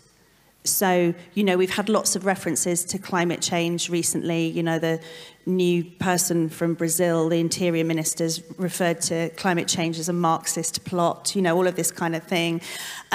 So people feel more comfortable with it by and large. And I think for me, it's about how we take some of the mechanisms for change that we found around plastics and we start a conversation around climate change, or we use it as a gateway. Because I'm told quite often by researchers, right, the problem with plastics is that people do their little thing, they change their cup or they carry a water bottle like me or whatever, and then that's where it stops, and they ignore everything else. And when I say, well, that's interesting, what evidence do you have for this? They don't have any. And I prefer to see that as an opportunity. So every time I see people with a cup or a bottle or whatever, I think, okay, there's a signal. So how do we move on to the next phase of the program? Because I see it almost as a continuum of change, if you like. Thank you. Are there any more questions, or would anyone else like to add to that? Another question? Thank you. Thank you very much to the three of you for the presentations. This one is for Lucy. So which approach would you consider the most effective to create awareness in people with this problem? Because you mentioned earlier that, for example, telling people it would be convenient to have a better way of handling, for example, your bin. So it's something that it's bothering. So for example, telling them how this might affect them, in health-wise, for example, wouldn't that be... So in your personal experience, what... Yeah. It really depends on the audience and who you're talking to. And one of the slightly vulgar things about what I do is that I'm basically a salesperson. I'm just a salesperson on behalf of the Biosphere. So if I'm trying to sell you something, I will use anything to get you to buy. So I might start with a very clear proposition. Would you like to get control of your bin? If that's not working, I might try something else. So maybe I probably have a different ethics level compared to communicating scientists who need to communicate. But I do think that we need to be really agile in the way that we communicate. And I don't think we can just pick one way of doing it. I think there's so many different areas. And for years and years, when we've been communicating environmental issues, we've been repeating the same mistakes. And I think one of the problems is that we do stick to a course of action. Right, we're going to just tell everyone the truth and how terrible it is. Oh no, that's not worked. Loads of people are freaked out. Now we're going to pretend it's really great, or now we're going to do it by stealth. And the point is, we need to have so much diversity in communication. We need to have, if you just look at TV, for example, we need to have diversity of the people who are telling the stories. So if you don't like one person, presenters annoy the hell out of people. I annoy them. People turn off when I come on. Some of them are my family. But we've got to have other ones that they can go to who they do like. So all different ages, all different classes, all of these things need to happen. But we need to have a very diverse way of telling the story. Not that it's untruthful, but that we are showing this issue in its glorious technicolor, because that's what we're here for. Thank you. I just wanted to add to that something that we're doing. We're working, one of the programs we work in is education, and we've just released our latest set of materials, which start at age 4 and go up to age 16. But as part of that, we do presentations in schools. And I often think that kids are sort of overlooked as the powerful ambassadors that they really are, and perhaps the climate change strikes have raised that profile. But I'll tell you one story that really makes me think, and we've had a lot of good feedback from kids and from teachers after we've been to the schools. One in particular, where I did an assembly, and the catering manager of the school came up afterwards and said, look, I'm not going to stop selling water in plastic bottles in this school. I get a profit of £10,000 a year, and I can't do without that. And there's not a lot you can say to that, because I knew I didn't have time to tell her about the oceans and everything else. But I got a call from the teacher the following term who said since that assembly, not one child has bought the water from the school shop. So it shows how the kids can be, they can tell the adults. But also at the end of term, one of the teachers bought them all ice creams, and they were very excited. But when they opened the box, everyone was in a plastic novelty cone, and not one child took the ice cream. So I think they can be really powerful, and I think education is vital. And you can't think, oh, well, it's not fast enough, we've got to wait for them to grow up. They are in positions of power now. Can I just really quickly, sorry, Eric, we're sitting up here with two people who like to talk. You were more forceful about talking. Okay. The thing that I just wanted to say was that I get asked a lot, when I do presentations and stuff, I get a lot of adults say to me, you need to be talking to the children. And I say, well, I don't, because I'm not very good at talking to children. But I often find that we're a little bit scared to talk to adults as well. And we do need to have conversations with each other. So there's all this energy around the climate movement, which is absolutely brilliant. And I think we need to listen more. But I also think that we should be less scared to have different conversations with adults who do not share our point of view, and to actually just have a disagreement, a friendly disagreement. It's all right, but we can't just ignore the fact that a lot of people are missing quite seminal points in their education about this stuff. And in my experience, people are quite keen to learn. So if you get a chance to socialize your science, I think that's really, really important. Yeah, well, it's because I don't entirely agree with you, actually. So I thought yeah, exactly. So now I'm keeping it. No, so I fully agree with you about the idea that the plastic problem can be a gateway problem towards the bigger climate problem, right? And I say that also often, and I fully agree with it. But I think we have to be a bit careful not to make plastic the enemy, because it could also be that. And I've once said this at Greenpeace headquarters, and they hated me for it. I said, we can't solve the climate problem without using more plastic. Okay. That's a preposition. I'm not sure if it's entirely true, but there's certainly something where there are a lot of good things about plastic that actually very much help combat climate change, right? So by just making plastic the enemy, I sometimes worry that we might actually be going a bit too far. And actually be detrimental in other things. So I think that the real enemy is not the plastic. The real enemy is the waste management system. That is, of course, where all the trouble happens. I'm going to say something about waste management now.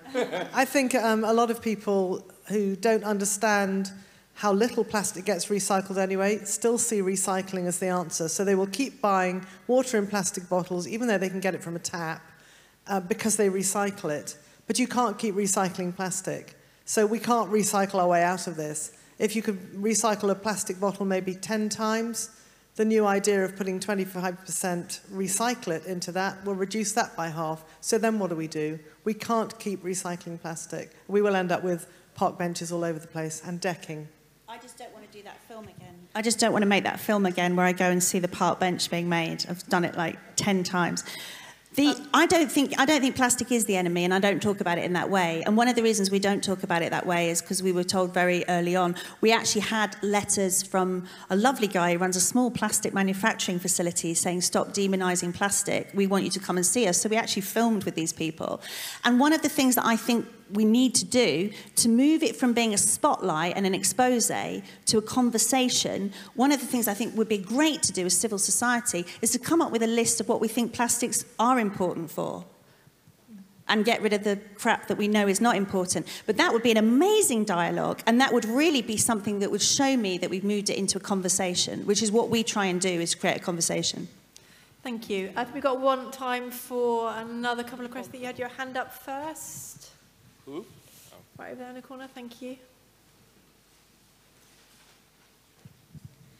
Yes, there is. I think what we should consider is that regardless how much plastic we recycle, that will not, let's say, either make the problem of ocean plastic worse or better.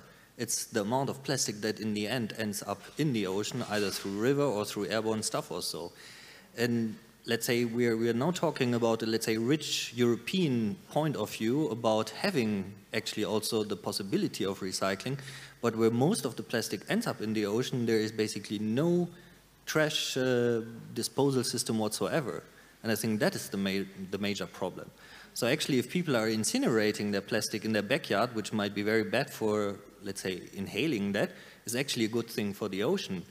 But I mean, obviously, we cannot really promote that because, I mean, people shouldn't inhale plastic fumes from burning. But I think that the problem is that we are producing so much plastic wrapping. It's not about the, I mean, the recycling is obviously important, but it's not to let the stuff end up in the environment. That is the key issue that we need to address in this. And also, just adding to this, because you showed that in your presentation with this PETase, so with this enzyme, I mean, this is something that always pops up in the news, and once that happened last year around this, I think it was around this time of the year, I was asked by many Dutch newspapers about what my point of view about this is and whether now the ocean plastic problem is solved. But I mean, what people don't realize, and I think this is something where also the, let's say, the press and then, let's say, also sorts of documentaries could really help, is like to show how big the ocean is. And I mean, how do you want to do this? How do you want to bring an enzyme to all the plastic pieces that are floating in the ocean, at the surface, at the coast, in the deep sea? I mean, how do you want to do this? And how many tons of enzyme would that be, even if it was that omnipotent enzyme? I mean, that is something that is impossible to do. And this is something where I wasn't recommending it. I was showing it as an example, A, of the way that people responded to those news stories. So coming to me and saying, great, we don't have to do anything anymore. And then B, how some of the responses were informed by science fiction stories around enzymes before. So I'm in no way like I'm not trying to market enzymes or anything. I didn't want to say that, but I think it would be great if you would pick this up in your, let's say, in your documentaries and in the way on how you communicate with what you call the normal people, to transmit, like, well, we are living on the Earth's surface, which is only a tiny fraction of our entire planet. The ocean is rather big. We cannot just go there and rake through it and then it's cleaned up or so. It's a problem that will persist for some time. And also, like, there is no magic wand option of throwing something out and then it's like, klata, everything is cleaned up. I mean, that is somehow how it will never work. I mean, it is about not dumping stuff in the ocean. Exactly. It's a hard story to tell them because it's very hard to get. You know what? It's been too hard to get the reality commissioned and to get it on screen because people are like, yeah, but what's the solution? We don't want to leave people feeling, oh my God. And it's only when people have been brave enough to break through and actually make their own content where they're just, you know, where you're just showing it how it is, that we really get an honest conversation. Because, I mean, at the end of the day, what I'm producing is a product, right? And it's done to a lot of different people's specifications. So I'm trying my best to try and show the myriad issues around this subject, but I also have to mold what I want to say to make it fit a format which is going to get in front of people. If the barriers were all removed and we could say what we want, then we'd be in a really interesting place. And we'd be showing your film like every night. I will. Have you got anything? I was just going to pick up one point. Okay. Sorry, I'm getting the look. I'm talking too much. You were talking about how the people are responsible who are letting it go into the oceans in places where there's no waste management. I think that responsibility, a lot of it has to come back to the West, in developed countries who, knowing that those people had no waste management situation, were still sending all our waste out of there because we didn't want it. And I think that's bordering on criminal, that we should do that, destroy their countries because we didn't want that mess in ours. And that's yes, morally repugnant. But there's an early day motion going through the UK House of Commons at the moment with 40 MPs, and I understand we're locked in a rather iterative process at the moment, which nothing's getting through. But there's cross-party support for an early day motion which will outlaw the exporting of plastic waste, and that's the kind of thing that we need. Thank you. We're going to end it there if that's all right, because we do have a coffee break. We could be here for a long time. These three will be available. Just before you move, we do have the second half of the session starts at 4:15. It'll be discussing a lot of what the conversation's been around here in terms of the next stage. So we have some speakers, Hanley, who has been fantastic at connecting people with the natural world to instill behaviour change. We also have Hugo Taghoff from Surfers Against Sewage, who'll be demonstrating how community action can really have a massive impact. We also have Ed Nitcher from Pennon Group, who is involved in that circular economy and really can explain to us how we really need to be valuing plastic as a resource and not a throwaway waste. So please join us again at 4:15. See you then. Thank you.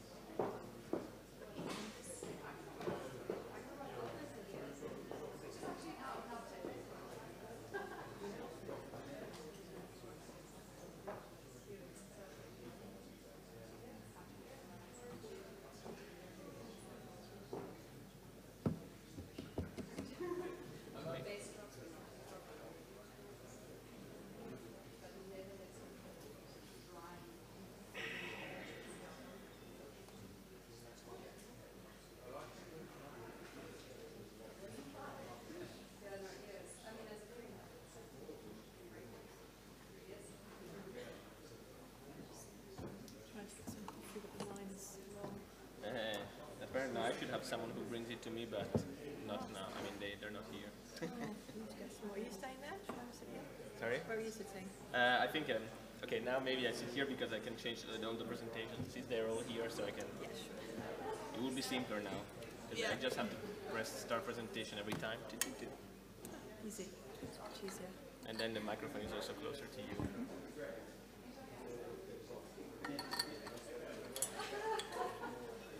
I just spoke to Hanley, who's the first speaker. She said if we leave it a couple of minutes late, okay, to give some people some time to come, because she might not need to talk for the whole time. Chairperson, you're responsible for keeping the time.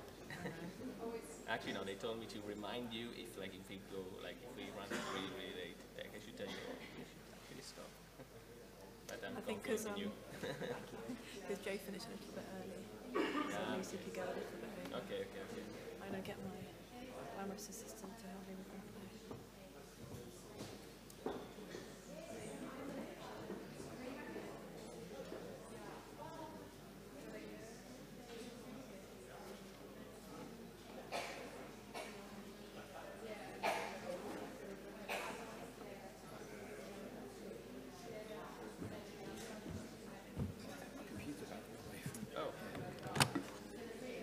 I thought it was like her computer. I'll forget it.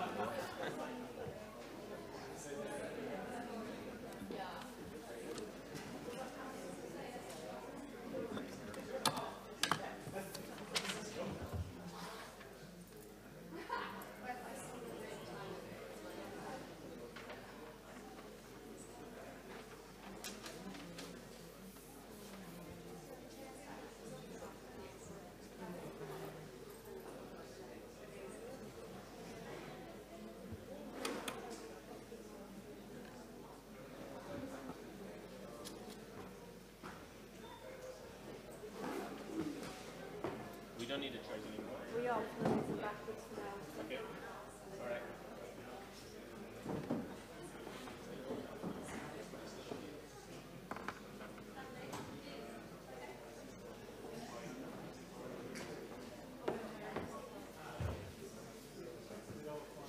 Okay. Another minute, and then a lot of this session clashes with the poster session, the science on plastics. Really? No, it doesn't make sense. I know. It does not make sense, but it does. So sadly, we've lost some of our... And they, posters got an advantage because they have wine, beer, and everything. So who would stay here?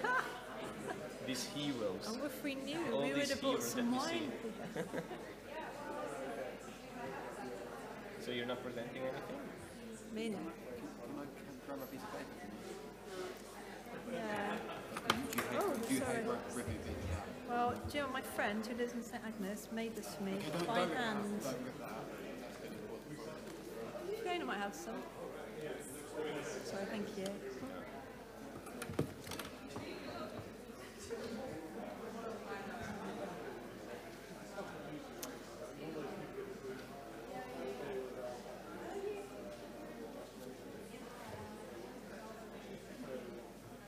Okay, we're getting started. She can draw them in.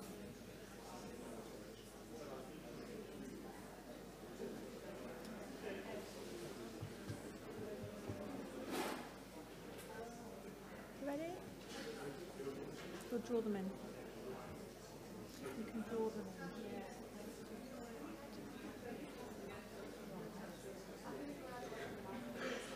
in. Okay, are one of these ready? Because the presenter is going to use one of the microphones to talk. Okay. Any of these? Yeah, they're ready. Okay, good afternoon everybody, and welcome to the second half of our session on plastics. For those of you who were here earlier, welcome back, and for those of you who were not here earlier at another session, thank you for joining us. The first half of the session, we talked about the awareness of plastics, so some of the science, and then how that's been communicated, and how the public perception of that has been changing over the last couple of years.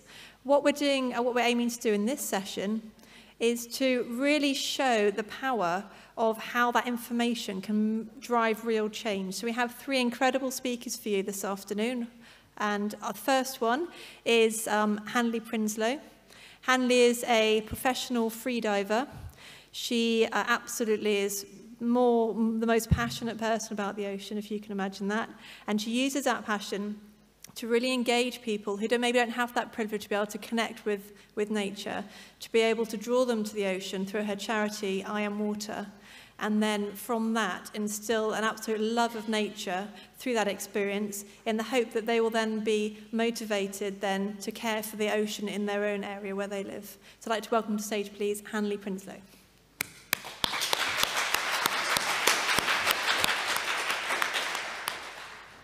Thank you.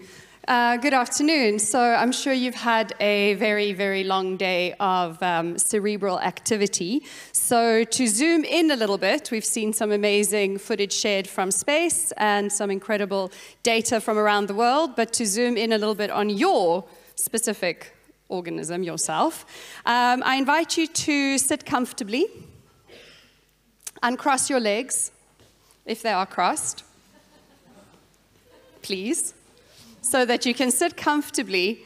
And I'd like you for just a few seconds to start focusing on your breathing. One of our most obvious reflexes in the human body is to breathe. From the moment we are born, we take a breath in, till the moment we take our last breath out.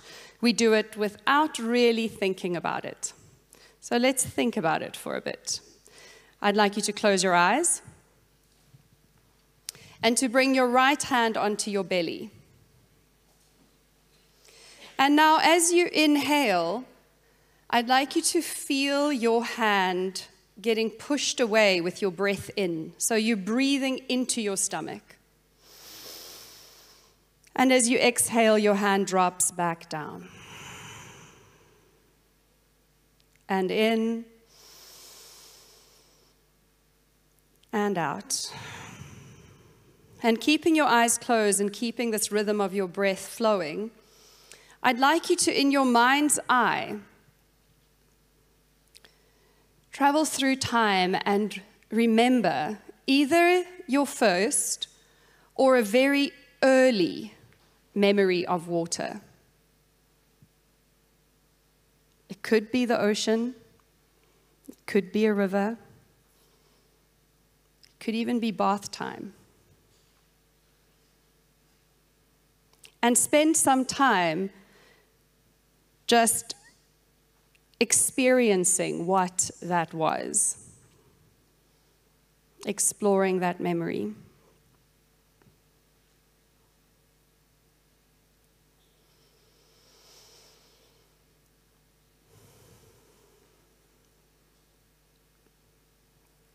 Take one last big breath in. And exhale to open your eyes.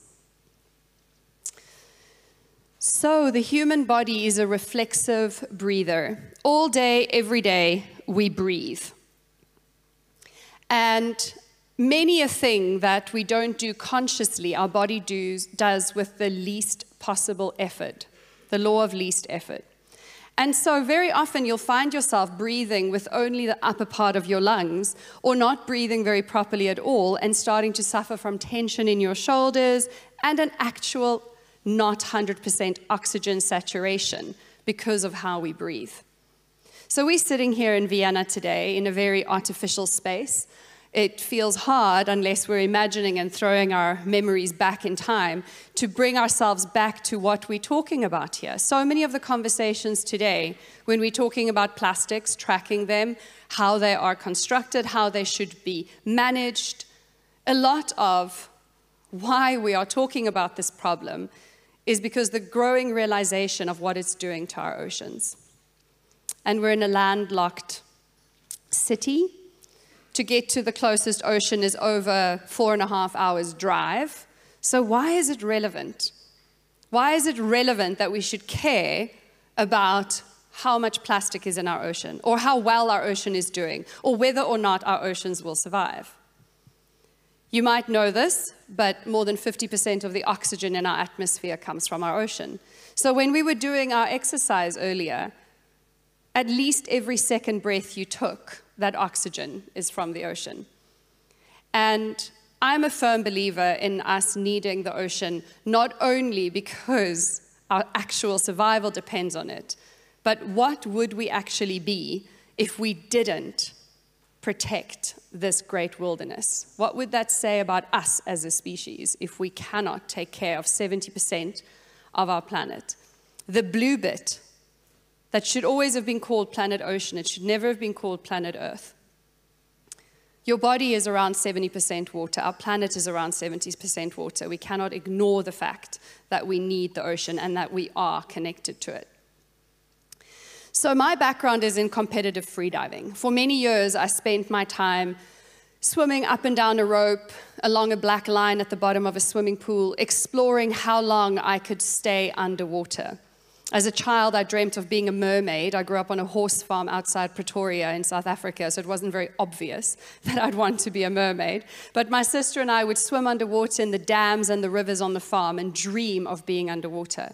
And when I found out about this sport, freediving, I realized this is the expression of what I've always dreamt of being one with water and being underwater on one breath. The photo on the left there is during a competition in the Red Sea, in a competitive discipline called constant weight, no fins, which means however much weight I'm carrying on me in my weight belt or my neck weight, which you can see there, I have to bring back up with me. And in that discipline, I've been down to 56 meters and up again, swimming breaststroke. I've held my breath for over 6 minutes and dived up and down with the monofin to around 70 meters. And these aren't even world records today. This is 10 years ago when I was at the top of the freediving world. And how is it possible to hold our breath for so long? People say to me, I don't have very big lungs, I could never be a freediver. Or, this is one I love that I hear all the time. Yes, but freediving, we don't belong in the ocean. We're terrestrial beings. And if you haven't heard of something called the mammalian dive response, I'd like to share that with you today and start bringing us closer and closer and closer to this point of understanding how interlinked we are with the ocean, not only its well-being, but our actual essence. So I'd like to call this our inner seal. And this is me in Cape Town where I live, surrounded by Cape fur seals. And this research was first done on freedivers because it was discovered in seals, Weddell and elephant seals. So when we hold our breath, when you step back into the ocean, or into water for that matter, the first thing that happens when your face touches the water is that your heart rate slows down, bradycardia. Brady slowing down, cardio of the heart rate, to conserve oxygen. The second thing that happens is vasoconstriction. As the carbon dioxide levels in your blood goes up, all the blood vessels in your arms and legs constrict and flush the blood back to the core where it's needed to feed the brain. That's vasoconstriction. And finally, I don't know how many of you have ever consciously thought of your spleen. Everybody still have their spleen? It's not a trick question. Sometimes spleens can be removed after traumatic accidents because, spoiler alert, they bleed incessantly. The spleen is a sponge-like storage space for hemoglobin, oxygen-rich hemoglobin. And when we're freediving and holding our breath, in the same way that seals and dolphins and whales do, your spleen constricts to about half its original size and releases this oxygen-rich hemoglobin into your bloodstream, which has been diverted back to where it's needed for your brain. And so we step into water and our bodies remember. Our bodies remember water. So whether you're sitting behind a desk all day or in a conference center in Vienna and you feel removed from the ocean or from the aquatic, you never are. Your body is connected to the ocean. You are an aquatic being, let alone that every second breath you take is from the ocean.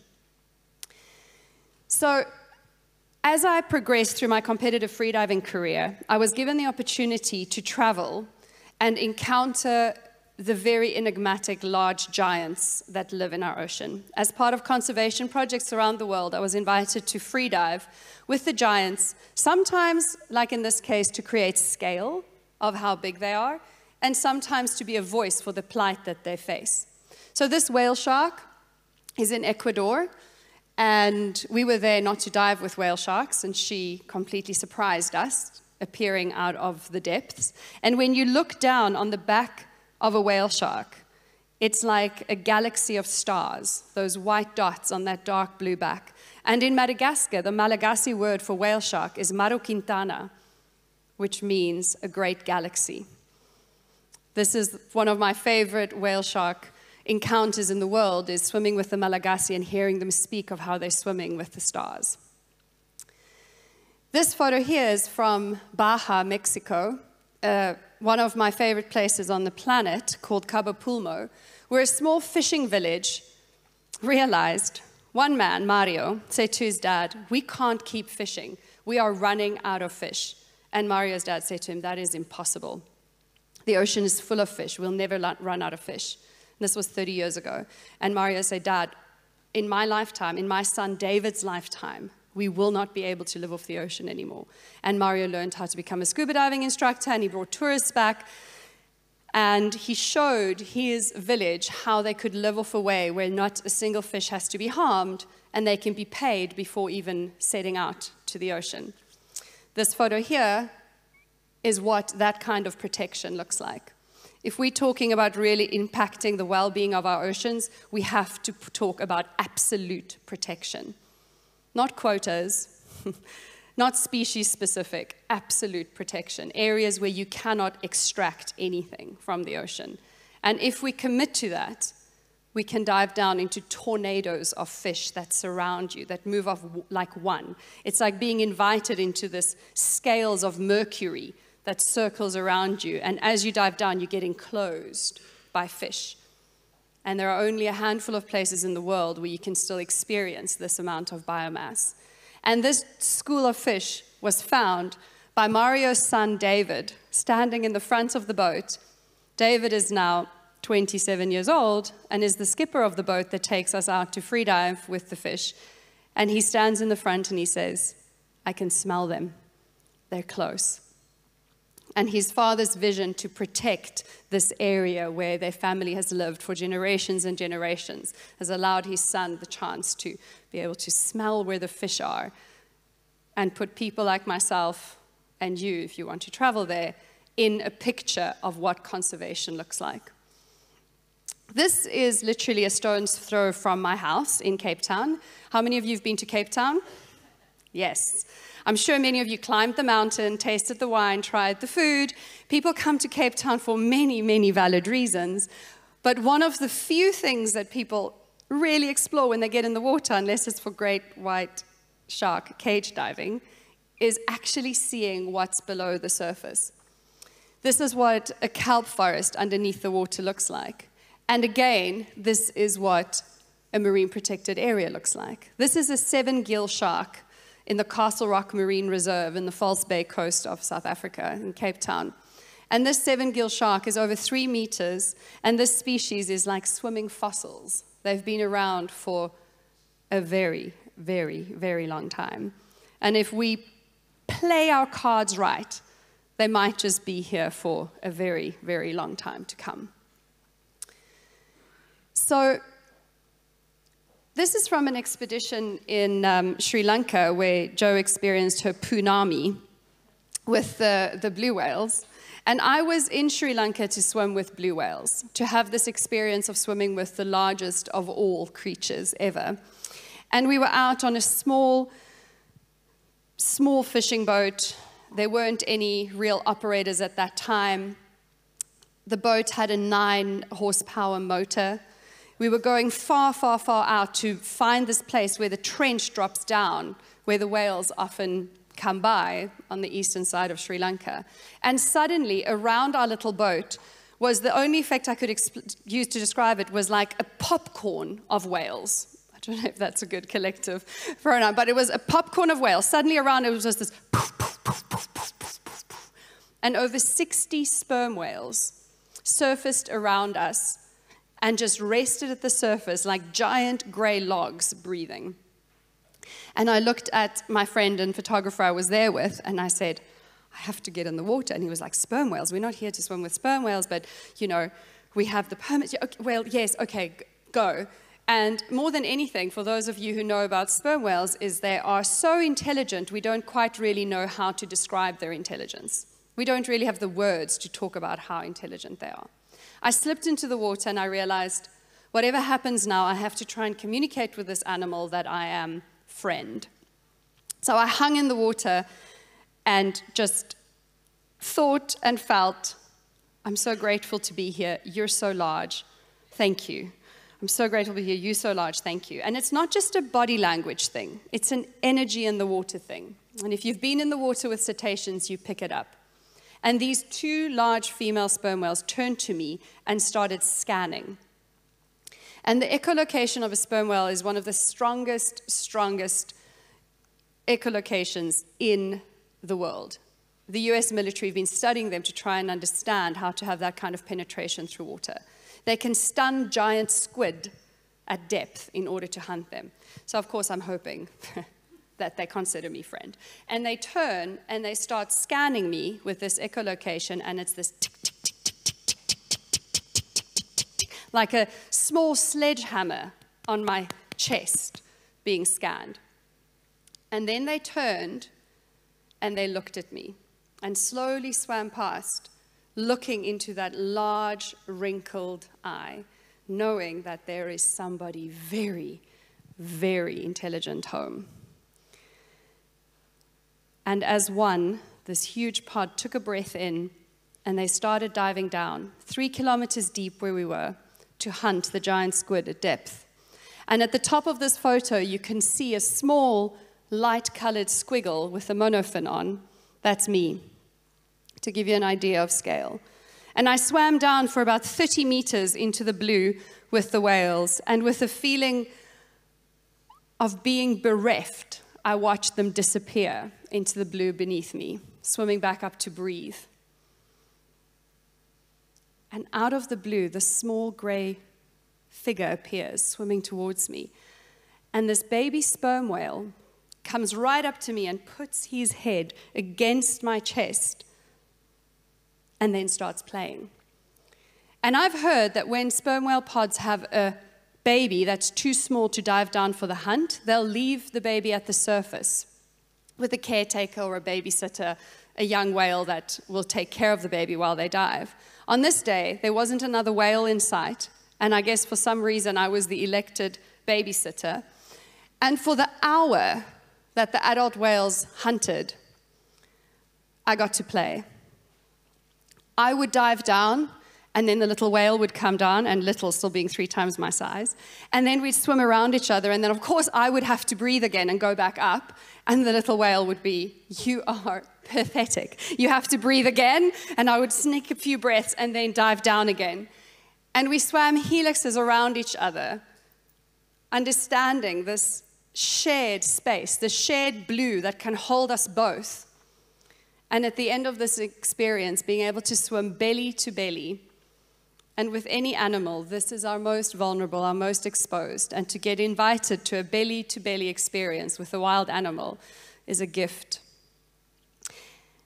And this very much embedded in me the concept that we live on a shared planet. It is not a human planet. I even go so far as to say that it is arrogant to call ourselves the custodians of it. It's not ours. Yes, we have to do what we can to protect it. Yes, we have to do more, but we are given the opportunity to share it with so many other species, and we're not being very good friends at this point in time. And traveling, diving with whales, sharks, mantas, fish tornadoes, all the big sharks, the whites, the tigers, the hammers, the bulls. If there's something that I always communicate about sharks is that the way we think about risk is completely archaic. With the visibility of this water in the Bahamas where I swam with this tiger shark, the experience I have with sharks, understanding their behavior, having the visibility where I can see them approaching and building that relationship where Emma, this tiger shark, can approach me and I can interact with her in a way that communicates that I am not food. This is far, far less risky than many of the things we are practicing today. We are living in a very warped sense of risk today. And swimming with sharks is probably the least risky thing I do on a daily basis. Sharks are predictable. Humans, terrifyingly unpredictable. This is a giant manta ray, Manta barostris. Up until around 10 years ago, we were still believing that there was only one species of manta, Manta alfredi, the reef manta.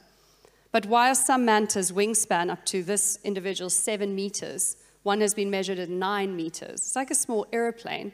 And the reef mantas that you often see in Indonesia or the Maldives and some other places are much, much smaller. A couple of manta researchers started taking DNA, doing a whole bunch of tests. Oh, yeah, no, they're completely different species, completely different. This 70% of our planet that is blue truly is our last wilderness. We have so much of it left to explore.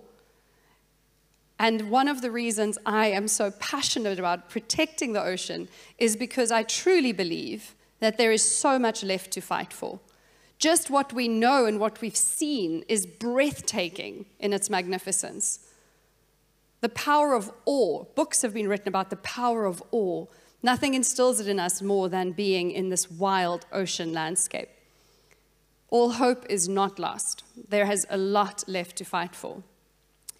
And as what was being discussed earlier with Blue Planet 1 showing a perfect ocean and Blue Planet 2 showing, oh, actually, we might have turned the camera away a little bit. There's actually quite a lot not so great in the ocean.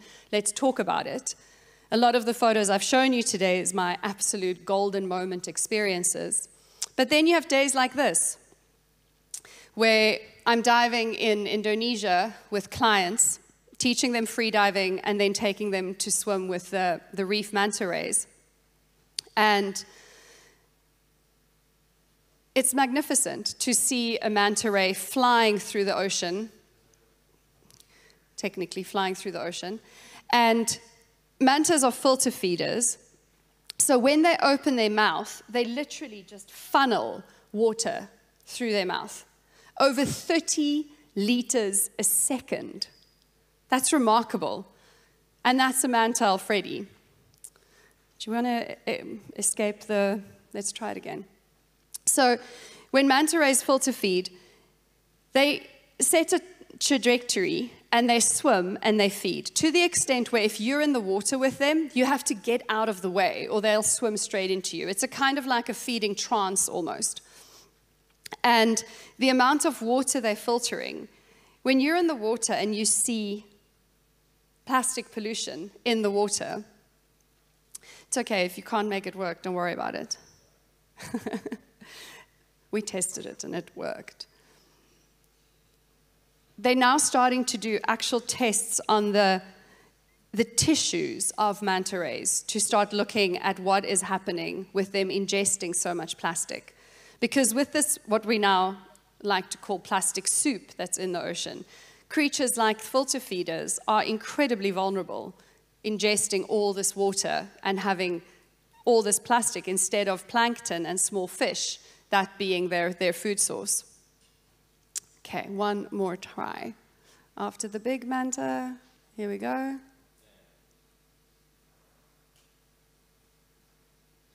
It's okay, we'll go to the next one. So, in that video, what you would have seen is I have a group of clients with me and we're swimming with the manta rays. And I was so disturbed by how much plastic there was that one of the boat captains, I was picking up so much plastic out of the water, literally trying to swim in front of the mantas, grabbing plastic floating all around, that he threw me the sack that they usually sell rice in. And for 3 hours, I swam around like some kind of apocalyptic Santa Claus, just diving down, swimming up and down, grabbing plastic and putting it into this huge rice bag that I had to empty on the boat every 20 minutes. I was filling it at such a rate. And then watching these magnificent manta rays circling around us. And that's where they feed, that's where they go. They don't have many other choices, right? They can't say, oh, this bay is really dirty today. Let's go to that other bay where we also feed. They feed there. And I think, considering the intelligence of the creatures we get to share this planet with, if there's one thing that makes us unique, is that we have choices. And that our choices matter, not just for us, but for the other species we share this planet with.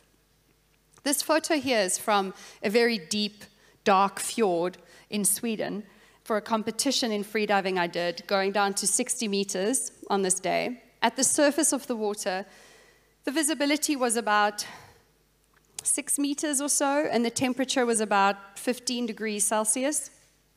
At 60 meters, it's pitch black dark and 4 degrees Celsius. So what the organizers would do is put additional ropes down so that when I get down to the bottom, or when us competitors get down, we can open our eyes, grab the tag that we have to take back up with us to show that we've been to a certain depth, and also to not be down in the dark. So there's these ropes with lights, and there's lights on the bottom of the rope. So I'm at the surface doing my breathe up. I take my big final breath in, expand my lungs, and I start my dive. And for about 20 meters, I kick, equalize, kick, equalize, kick, equalize. At about 25 meters, I'm heavy enough that I don't have to kick anymore. So I just fill my chipmunk cheeks with air, save that air, equalize, equalize, equalize, equalize, equalize, and just drop, drop, drop. And I close my eyes to just focus on this falling. I'm attached to the rope by a lanyard, like a leash that attached me with a carabiner to the rope, so that as I close my eyes, I don't get lost in this great black ocean. Eventually, I feel my leash hit the bottom of the rope, and I open my eyes to grab my tag, and it is pitch black. I touch my face. I can't see my hand before I knock myself, and immediately I think to myself, I've gone blind. Something has happened in my optic nerve with the pressure and the temperature and something. They haven't done research on this before. I'm going to be a statistic of what happens at depth in cold, on cold water, on freedivers, and what causes blindness. And then I think, I'm so addicted to exploration, to the beauty of these animals I meet, to the sport I practice. I don't want to live blind. So at 60 meters depth, at 4 degrees Celsius, in dark water, I decide, that's it, I'm done. I start undoing my carabiner. I'm going to let go and just drop down. The fjord is over 100 meters deep. There's currents down there. I've had a good run. I'm not going back up blind. So as I start undoing the carabiner, I remember my dad's cousin Renette, who was born blind, and throughout my childhood, I was jealous of her relationship with her black Labrador called Friday. And I thought to myself, I'll get a Labrador. I'll get a dog, and we will have that close relationship that people have with their guide dogs, and that will be a new way of expressing my love of other species. And I click my carabiner back onto the rope. I take my tag for good measure. I start swimming back up, and I think to myself, shall I get a golden lab or a black lab? There's also chocolate Labradors, but they're quite rare. Maybe I'll get a chocolate Labrador, and I'm swimming up, swimming up, swimming up. At about 20 meters, the light starts filtering back. My safety diver, Annelie, is like, where have you been? You know, because for a minute or so longer than my normal dive time, I was contemplating my demise. And I come back up to the surface. I take off my mask. I do my surface protocol. Within 15 seconds from coming up from a free dive, you have to take off your mask, show an okay sign, and say, I'm okay. If you can't do it in that order, in that time, you're disqualified. So I say that to the judge. I get my white card. I did my 60-meter dive, and the organizer leans over the side of the boat, and he says, so was it dark down there? Because I think we forgot to change the batteries in the torches. Yeah. And that day, I really realized that at any given moment, at any time, you have to pick your own story. You have to pick your story. And you have to pick what you want to believe. Because you don't have to believe everything you think. Don't have to believe everything you think. And I think that's a really helpful thing to hold on to, how we pick our stories as we navigate our way through this landmine of challenges when it comes to something in my world like ocean conservation. And for me, this compelled me to realize that I have to protect what I love. This drift net that I'm holding onto was over 100 kilometers long and only 5 minutes from the baby sperm whale I played with. And I have to create meaning. What does it mean for me to protect what I love? How can I make that love visible? So in 2010, I started the I Am Water Foundation, and we work with thousands of children every year who live within walking distance of the ocean. They can see it from their house. And this little video is an example of a girl called Simam Kele, and in her own words, what that means.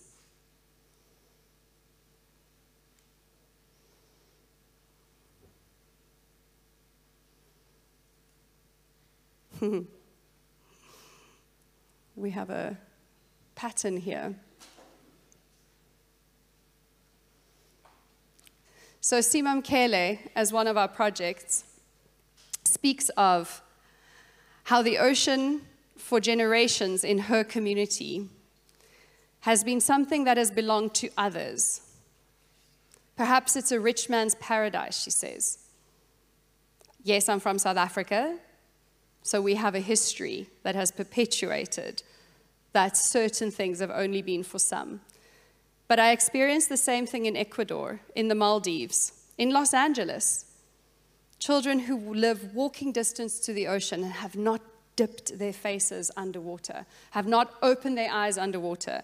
To me, this is a travesty, not only because these experiences should be for all, and what we know being in nature does for us as whole human beings, but if we believe, like I do, that we protect what we love, how can we expect people to protect something that they've not yet even experienced? I personally don't think that facts and statistics by themselves changes behavior. I think there is an alchemy moment that has to happen when we add caring. Then we can galvanize using facts and statistics for real behavior change. And today, with I Am Water, my full-time job, whether it's children or the paying clients I take on freediving trips around the world, my full-time job is to facilitate people falling in love with the ocean. Because when we add facts and statistics with caring, then we can see true behavior change and lasting behavior change for the good of our oceans and, in extension, ourselves. Thank you, Hanley.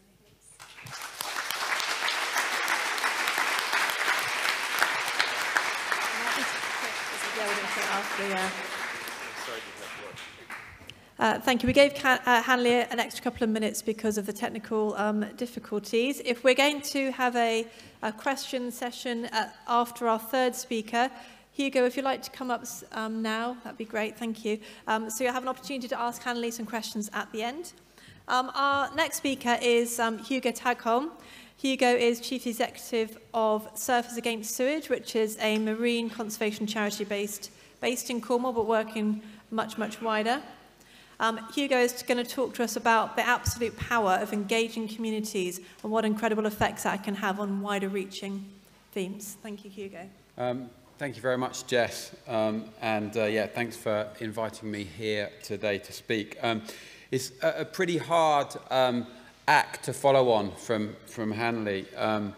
A true legend and an amazing inspiration to us all in terms of her interaction with this huge wildlife we see in our beautiful oceans. So So yeah, really inspirational stuff. We've had an amazing day talking around plastics. We've heard a lot about the science, the evidence, the new evidence. We haven't heard so much around the solutions yet, which is something I want to sort of touch on today with the work of Surfers Against Sewage. Now, Surfers Against Sewage is a marine conservation charity that's based in the UK. Our remit is just in the UK, but we've got lots of international affiliates and partnerships. Some of you might say, why are you called Surfers Against Sewage and why are you talking about plastics? We did think about changing our name to Surfers Against Plastics, but the acronym just didn't quite work for us, so we abandoned that idea. My sort of love affair with the ocean started in the great maritime city of London-on-Sea. This is actually me and my brothers down on the foreshores of the Thames. My dad used to take us there mudlarking when we were little kids, looking for all sorts of old stuff that had been chucked into the river by the then busy docking trade. So there would be clay pipes, coins, all sorts of things that we'd scavenge for. And what you might see in this picture is not just Tower Bridge, but the fact that there's no multicoloured tide line of plastics that we so often see on our rivers, including the River Thames today. So that's where I started my love affair with the ocean. Today I live down in Cornwall, and this is where I drive past every day. This is a beach called Perranporth Beach. It's a wave that I love to surf when I can surf. I don't get so much time to surf as much as I want these days, but this is a beautiful wave. It's also a place that we see some amazing wildlife in the UK. Maybe not as big as the sperm whales or the tiger sharks that Hanley swims with, but I've surfed with basking sharks at this spot, the second biggest fish in the sea.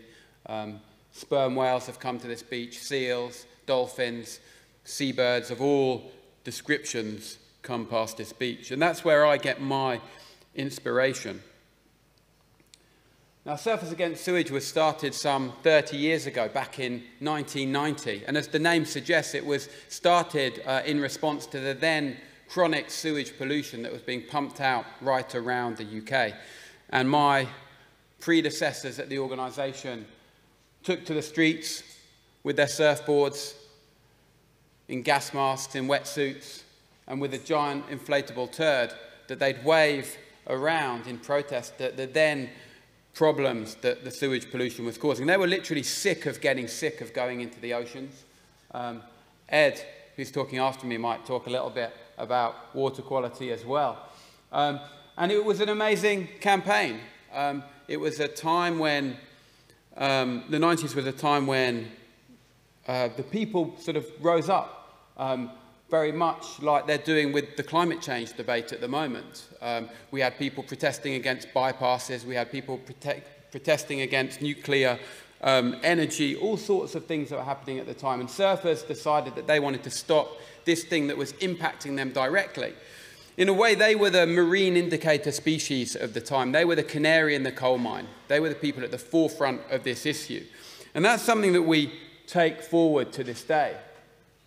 In the UK, we consider ourselves to be one of the most authentic voices of the ocean. We are people, and we represent people who live and breathe the ocean. We're not just passive observers of the ocean. We spend our time, hopefully, surfing when we can, swimming, enjoying our beaches. And this is what drives us and motivates us to call for change. Now, over the last 30 years, thanks to some amazing campaigning from my former colleagues, thanks to some amazing European legislation that came in the 1990s, we've seen a dramatic improvement in the water quality in the UK. Thanks to the investment from the water companies, we've seen our water quality standards go from what would have been just 27% of our beaches passing in 1990 to what is close to 100% of our beaches passing today. And that's a great testament to effective campaigning, to effective communication, and to effective legislation. Legislation that forced business to do the right thing, to make the right investment, to protect our planet, and put the planet before profits. Now, during the same period of time, we've seen the explosion of plastic pollution. And that's now our #1 campaigning issue. This is the other end of the beach that I like to surf at, Perranporth. It was just after the storm Hercules in 2014. I took my team down to the beach on this day, and in just an hour we collected 1,000 plastic bottles, stepping over every other plastic bottle. It really was a terrible scene, and this is something we see more and more today.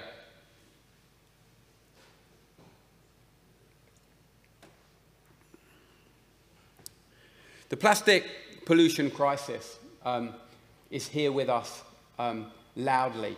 I had the good fortune to do a presentation with James Honeybourne, the executive producer of the Blue Planet 2 recently. And some facts really stayed with me from that, but one stood out above all else, and it's something that Lucy Siegel touched on in her presentation. Out of the 7 hours of documentary that the Blue Planet 2 was, only 14 minutes was designated and dedicated to plastic pollution. 14 minutes that has changed how governments are responding to plastic, 14 minutes that changed how industry is responding to plastic, 14 minutes that has changed how NGOs are responding to plastic, and 14 minutes which may well have influenced all of you and driven you to come here today. And it's no surprise that we have a plastic pollution crisis. Another shocking statistic that I often mention when giving talks is that between 2002 and 2012, more plastic was produced than in all of time before that. So it's no wonder that we have a plastic pollution crisis and that we see amazing creatures like these 2 sperm whales washed up onto our beaches, their stomachs filled with plastics, choked by the convenience of our single-use lifestyles.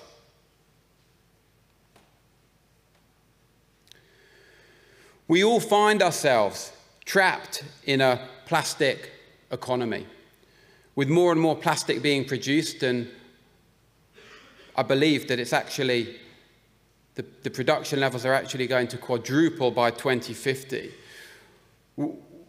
We've got our systems that are bursting with the sheer volume of plastic that is being created. And we haven't had the right systems given to us to contain and control and recycle that plastic or eliminate it before it gets into our oceans. So how have Surfers Against Sewage responded to this? Well, our journey always starts at the beachfront. It started at the beachfront in 1990 with the water quality issue, surfers getting sick of the sewage pollution that was literally making them ill. And today, it starts at the beachfront with the tide line of plastic that our members and our supporters and the public see day in, day out. When I started at Surfers Against Sewage back in 2008, we mobilised just a few hundred beach clean volunteers each year. And today, we mobilise over 100,000 volunteers to take action at the beachfront, contributing an estimated 300,000 hours of volunteering time to the front line of plastic pollution. Excuse me. Could I just get some water, please?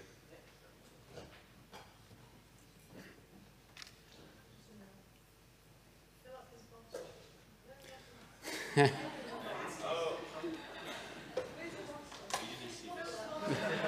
you just fill that up, please?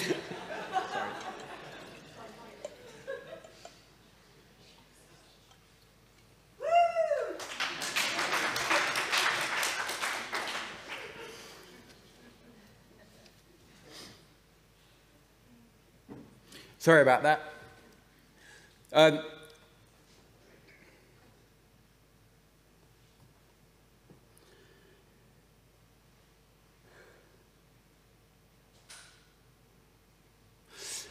Sorry about that. I just had a funny turn there.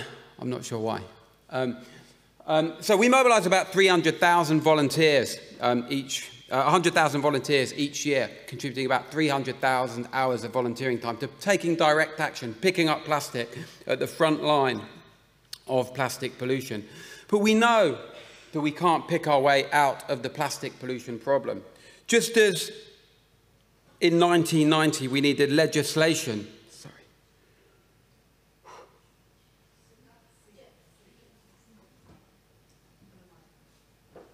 Sorry. No, it's fine. It's fine.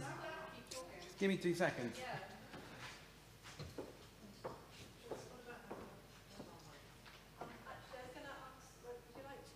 Yeah, I'll carry on. Do you need a doctor? No, it's all good. I'm just going to move around, actually. That would be better for me. This has happened to me once before, about 3 years ago, so maybe it's starting to be a habit. But let me carry on from the centre of the stage. Maybe it's the lectern that's putting me off, I don't know. Anyway, so we mobilise all these volunteers, but we know we can't just pick our way out of the problem.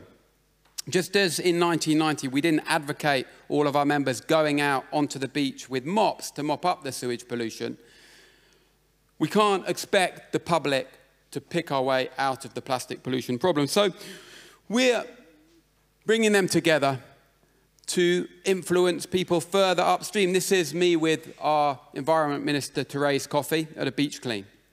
Beach cleans are really effective at signposting the solutions that we need further upstream. And Therese Coffey is in charge of government policy and legislation that can make a real difference to stopping plastic pollution getting onto our beaches in the first place. In fact, this day here was 3 years ago, and it was the start of a really great policy journey with DEFRA, which is the ministry that she's part of. So at the moment, we've got our Big Spring Beach Clean going on right around the country, 600 beach cleans events, mobilising about 40,000 volunteers.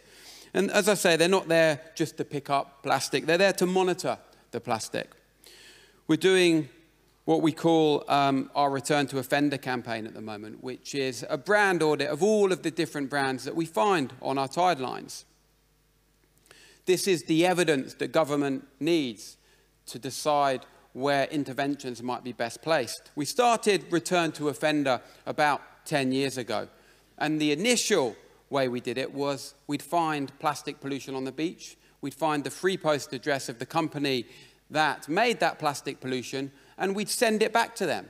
So they'd pay for that to go back to them. And we'd say, look, we know you didn't drop this, but you're manufacturing a lot of this stuff, and we want to know what you're doing to stop it arriving on our beaches. Quite a successful campaign. We're no longer using the Return to Offender method of sending it back to them. But what we are doing is mobilising our beach clean volunteers to collect and collate that data so we can use it in the right government consultations. And it just so happens that at this current moment in the UK, we've got a consultation on extended producer responsibility, which is a way of making sure that manufacturers are responsible for the full life cycle of their own products, including the end of life of their own packaging. So our 40,000 volunteers will be collecting data on all of the brands they're finding, and we're going to be submitting that to the government to hopefully stop plastic at source rather than picking it up on our beaches. But we did realise 2 years ago that not everyone wanted to come out with us to pick up plastic off the beaches. And not everyone actually lives near a beautiful beach where it might be a nice activity to pick up that plastic. Maybe people live in inner cities, maybe in other parts of the country where they're less motivated or have a less motivated community around them to pick up plastic. So we launched a new program called Plastic Free Communities. This was inspired by the fair trade movement. We realized there was nothing in the plastic space that connected individuals within communities. So we created a 5-step program connecting individuals with businesses, with schools, with local government to reduce their collective plastic footprint together, eliminate the unnecessary single-use plastics that were so prevalent and that are still so prevalent in so many communities. And we launched it 2 years ago with what we thought was a really ambitious target. 125 communities we wanted by 2020. Within 18 months, we had 500 communities representing 30 million people working on this programme, right around the UK, from Hackney in London to the Highlands of Scotland. A really incredible programme, inspiring people, bringing people together, connecting people to eliminate unnecessary single-use plastics, getting together at local supermarkets to unwrap their packaging and give it back at the checkout, to say no to plastics that they didn't want, that they don't need, that we can eliminate from our society. But all of this movement is no good unless we have action further upstream, and particularly in Parliament. And Surface Against Sewage, surprisingly, has the only marine conservation all-party parliamentary group in Westminster. And I came out of a meeting a couple of years ago, and I had a cup of coffee with the chair of our group, a guy called Steve Double, who's an MP in Cornwall. And I realised we were surrounded by single-use plastics. So we needed to hold Parliament to account first. So we did a Freedom of Information request that found that out of 600 MPs in the UK's Parliament, in 2016, they used over 2 million items of single-use plastics. 2 million too many. These are avoidable single-use plastics. So we launched a campaign to call for Parliament to go plastic-free. Within a month, we had hundreds of MPs supporting this campaign, and we had a commitment from the parliamentary estate to go plastic-free, which was an awesome victory. But we use our movement, the movement of Beach Clean volunteers, the 100,000 people we mobilise every year, those 500 plastic-free communities, the millions of people we represent. We use those people, we connect those people to call for change. They can't pick their way out of the problem. We can't rely on school children to clean up the mess after businesses of today. So we need to find ways to stop plastic pollution now. We worked very hard on the plastic bag charge in the UK. Now, there are some flaws with it, but some of the results are very good.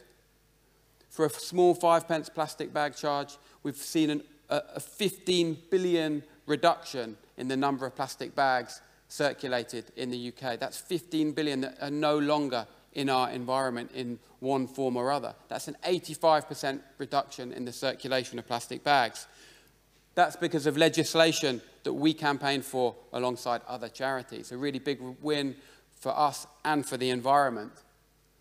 And we're on our next plastic pollution cornerstone species, plastic bottles, reported today in the UK press as the most prevalent item people find in the environment. Now, we use almost 40 million plastic bottles in the UK each and every single day. And only just over half of those make it to be collected for recycling. Whether they're recycled or not is another question. In countries where they have a deposit return scheme, they collect almost 100% of those plastic bottles. So fewer end up in the environment, fewer end up in our oceans, fewer end up in our streets and in our countryside. We launched a campaign and a petition to call for this to be brought into the UK, and we had about 350,000 people support that. We took those petition signatures to Downing Street, and we got a commitment from government to bring this in, which is currently being finalised in terms of the model we'll have in the UK. Now, we've heard today that recycling may not be the solution, and I agree in part with that. But we can create a lower plastic economy through effective recycling. The good thing about a deposit return system is that it enables and promotes domestic recycling. It creates investment in domestic recycling, lowering plastic miles and minimizing the amount of plastic that we consume that might escape in other countries where we currently export plastic to. So this has been another big campaign victory for Surface Against Sewage and for the UK, and hopefully for our oceans. This was part of the campaign. This was outside Parliament. We had a warship built out of some of the 50,000 plastic bottles that we had found at Beach Cleans, and we took it to Westminster with us when we delivered the petition. These sorts of stunts are quite quite central to the DNA of Surfers Against Sewage. I wanted to finish to look back at some of the graphs that I think Joe showed and that I showed earlier on in this presentation before I almost fainted. We've heard comparisons of plastic pollution and climate change, and if we look at the graphs, they're very similar. This is a climate graph of climate carbon dioxide emissions. We've seen this sort of similar graph for plastic pollution. My concern at the moment, we've seen some amazing action and we're seeing some really good engagement. Plastic awareness is at an all-time high. And climate change awareness has been a high for a long time now. And we've seen lots of innovation around climate. Solar panels, wind turbines, more efficient engines, but yet carbon dioxide emissions carry on accelerating around the country, around the world. And so we're still in a crisis position. Let's hope that with plastic pollution, we can actually create more of a bell curve and we can see the drop-off at the other side. Because we really do need to reduce the amount of plastic that we're producing. We can't knowingly keep on producing more plastic whilst animals like those amazing sperm whales are killed and are dying and washing up on our beaches more and more. Most of all, for me, I do it for my son, who's on the right here, Darwin, who loves coming down to the beach for the beach cleans. He loves surfing with me. And his friend on the left there, Ollie, who's an aspiring marine biologist and who is now telling his parents that he's anxious daily because of the state of our environment. And so we need to do it for these kids. We need to do it for the future of these kids. And it's up to us. It's incumbent on our governments and businesses now to create the change. It's not to wait for these guys to clean up our mess. So that's me. Thank you very much.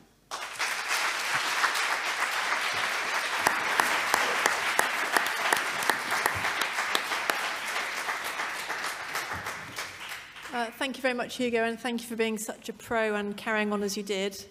I know if you had a choice between fainting or having some water in a plastic cup, we all know you would have happily passed out. We'll do some questions again at the end to give you some time to have a bit more water from a non-plastic vessel. So we'd like to welcome to the stage, please, our final speaker. And we're so grateful that we have Ed Mitchell here.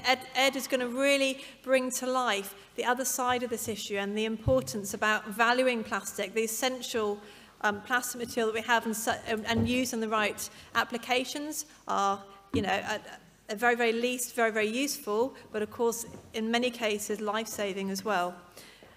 So Ed is going to talk to us about valuing it and the importance of a circular economy. He's Director of Environmental Sustainability for the Pennon Group, which is a family which includes organisations like South West Water and also Viridor, which is one of the largest waste companies in the United Kingdom. Thank you very much and welcome, Ed. Thank you very much and a very good afternoon stroke evening.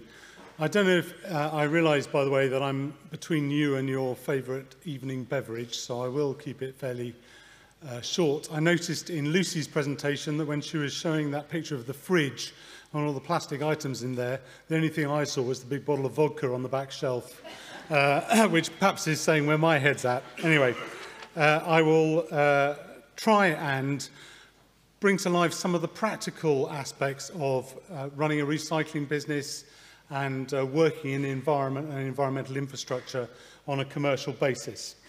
So, as you very kindly said, I work for a company called Pennon. It's a company listed on the UK Stock Exchange. It owns South West Water and also Viridor. And we've got assets of about 6 billion and a workforce of 5,000 people. And just to pick up on what Hugo was saying about, you know, it's not that long ago in the southwest of England that almost half of all our effluent went straight out to sea without treatment. So 30 years ago, literally 45% of the sewage in the southwest of England went straight out to sea.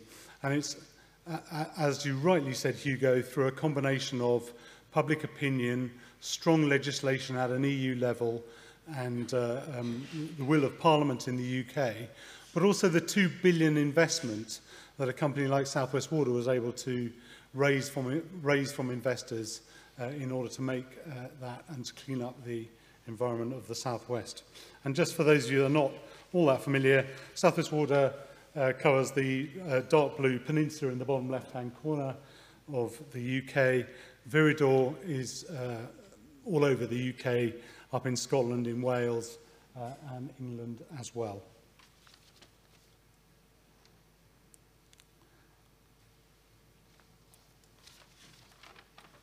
So I think the thing for me that's come out of some amazing presentations this afternoon, unfortunately I didn't get here, despite getting up at 4:30, didn't manage to get here for the morning slots, but this for me is about the wrong stuff being in the wrong place.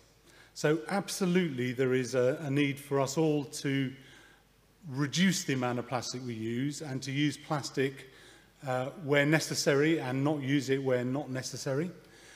But I think, as somebody said earlier on, for me this isn't about demonizing plastic, this is about using plastic where it's appropriate and making sure that it ends up in the right place. And we have a legal and a moral responsibility to look after the environment in the southwest of England, our home, but also beyond. And one of the great things about living in the southwest is the underpinning of the natural environment provides for the economy down there is very, very self-evident. You know, you're at any stage fairly close to some fantastic beaches. Like Hugo, although probably rather worse, I enjoy getting in those beaches, doing a bit of surfing. The whole of the economy of the southwest relies on those pristine beaches and that pristine natural environment. And sometimes I think we forget as society that the whole of society and the whole of our economy does rely on the natural environment, but at least in the southwest of England, it's relatively evident.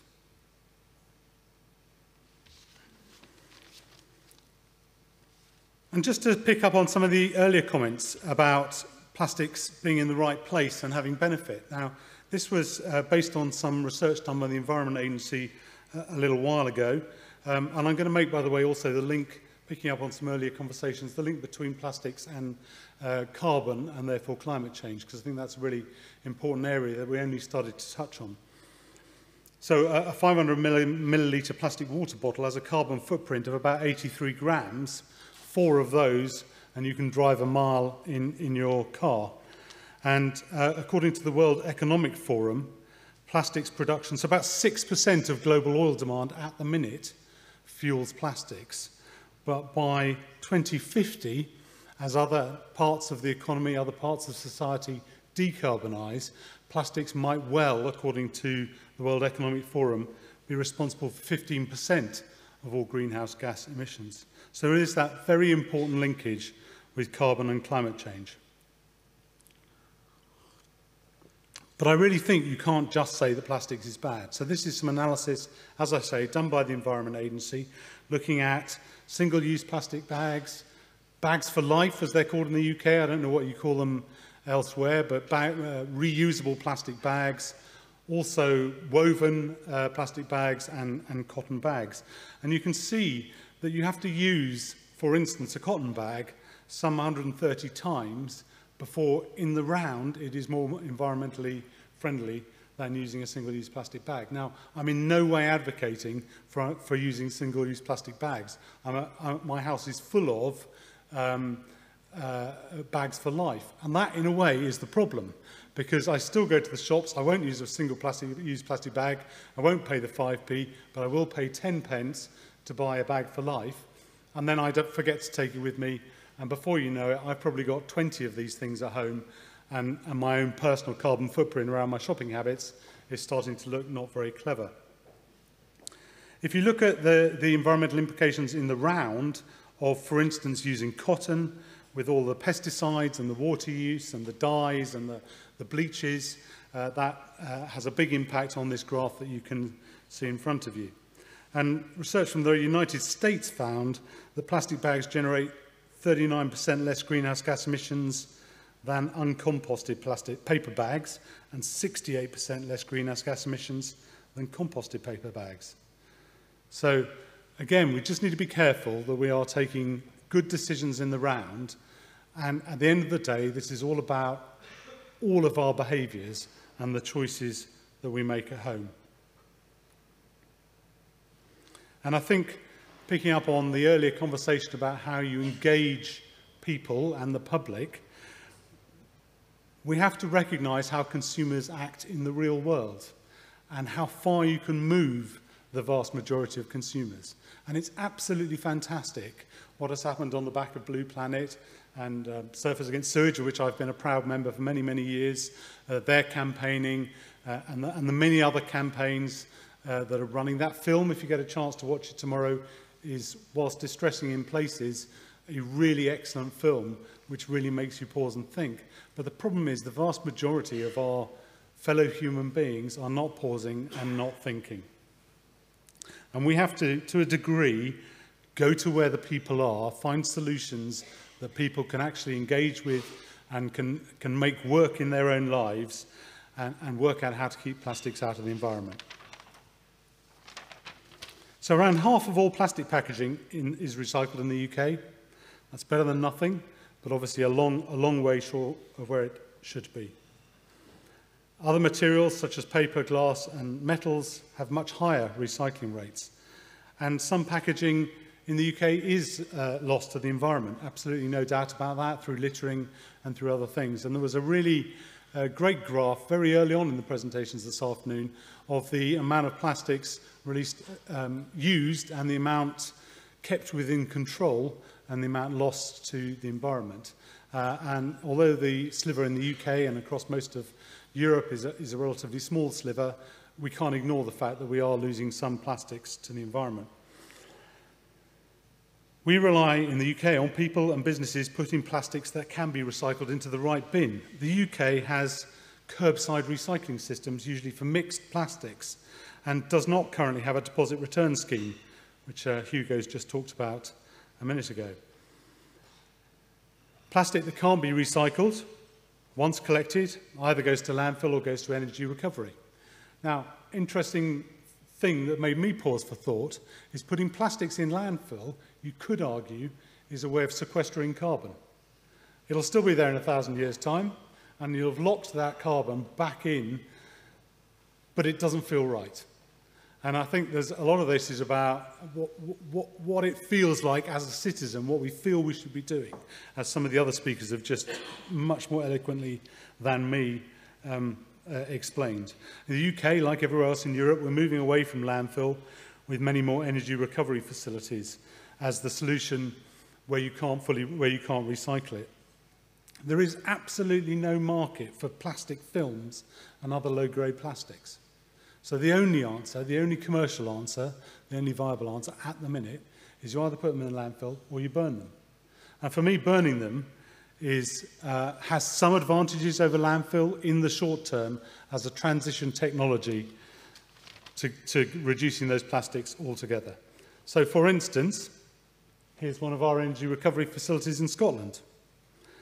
Each of these costs about 250 or 300 million to build. So I'm in the business of raising money in order to be able to build environmental infrastructure, and then I have to find an income stream that will allow me to pay back that money. So we tend to build incinerators like this on the back of long-term municipal contracts, maybe over 20 years or 30 years, which allows us to raise that £250 million, build the infrastructure, deal with the problem, and pay our investors back. An awful lot of the waste that goes into landfills still in the UK and into incinerators is biogenic waste. So up to 2/3 of non-recyclable household waste collected in the UK contains short-term carbon, so it's not fossil carbon, it's food waste still, or paper, or something like, or stuff like that. And so, to my mind, it's better not to put that in landfill, where you've got all the problems of capturing the landfill gas, and preventing the conversion into methane and all the climate change disbenefits that provides. And it's better to burn it and recover the energy. It's better still to recycle it, absolutely. But if you can't recycle it, then I think ERFs have energy recovery facilities have a role to play. The exact greenhouse gas savings change over time from burning waste, depending on the composition of the waste. But some studies back in 2013 found that moving from landfills to ERFs would save around 8.5 million tonnes of carbon dioxide equivalent per year, or 1.5% of the total emissions from the UK. And if you then recycle the ash, which is what we do, we turn it into building blocks, those are actually a carbon negative building product, because you're, again, locking carbon in for the long term.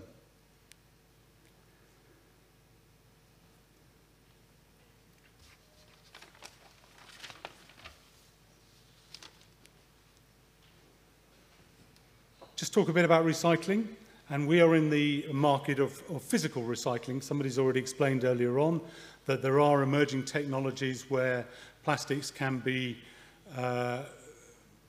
reduced to their organic compounds and then fully reused. But at the minute, the commercially available option is for physical recycling, and we do a lot of that. And just to give you some examples, a polypropylene pot, a yogurt pot, substituting a ton of polypropylene with recycled polypropylene, if I could say it, would save nearly 1,200 kilograms of carbon dioxide, which is the equivalent of driving that material from London to Milan. So a not insignificant savings. Material is collected, as I've said, in the UK at the curbside. We don't have a deposit returns system at the moment, although there is a consultation out on that, and it goes to a facility where we sort it out.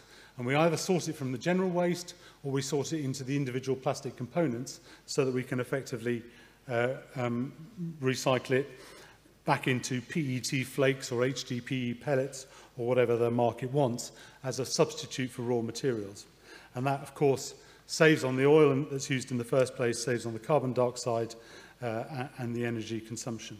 And we supply many of the leading producers like Procter & Gamble, so if you use one of their shampoos, for instance, the core of their shampoo bottle will probably be made from plastics that we have recycled. Now, this is a video. I'm kind of guessing it's not going to... Don't play, just... Oh, too late. It's not going to work anyway. No, fine. So I thought it might be interesting just to show you what the inside of one of these facilities looks like, because they are quite impressive, and you kind of understand why you've got to have a business model which allows for some investment before you can have one of these. So that's one that I went to. It's only filmed on my mobile phone, so not quite up to BBC editorial standards, but it would have been nice to see the plastics whistling through that and being separated very effectively with very minor human intervention into the different component parts. And you can just see in the cabin at the back, there are still some parts of the process where we have pickers, people who literally pick stuff off the line that needs taking out to ensure the purity of the material. And this plant, which is in Rochester, in Kent, in the southeast of England, achieves about 95% purity from very, very mixed recycled materials that come in at the front end, which is good enough to allow it to be reprocessed and put back into the supply chain. But those jobs in the picking cabin are not great jobs. Okay? You would be amazed, or maybe you wouldn't, at the number of people that think you can use nappies in the recycling, and they come to us. You'd be amazed at the number of needles that come through recycling, depending on which part of the country you're in. So we do have issues with needle pricks and things like that, with all the obvious health and safety implications. And I'd love to be able to take you to this facility. Would be a bit of a health and safety nightmare. You'd all be wearing those green helmets that you saw in the earlier footage and the full personal protective equipment. But until you've seen them, it's difficult to get an idea of the scale of the processes. And it's well worth a visit if you ever get to go there.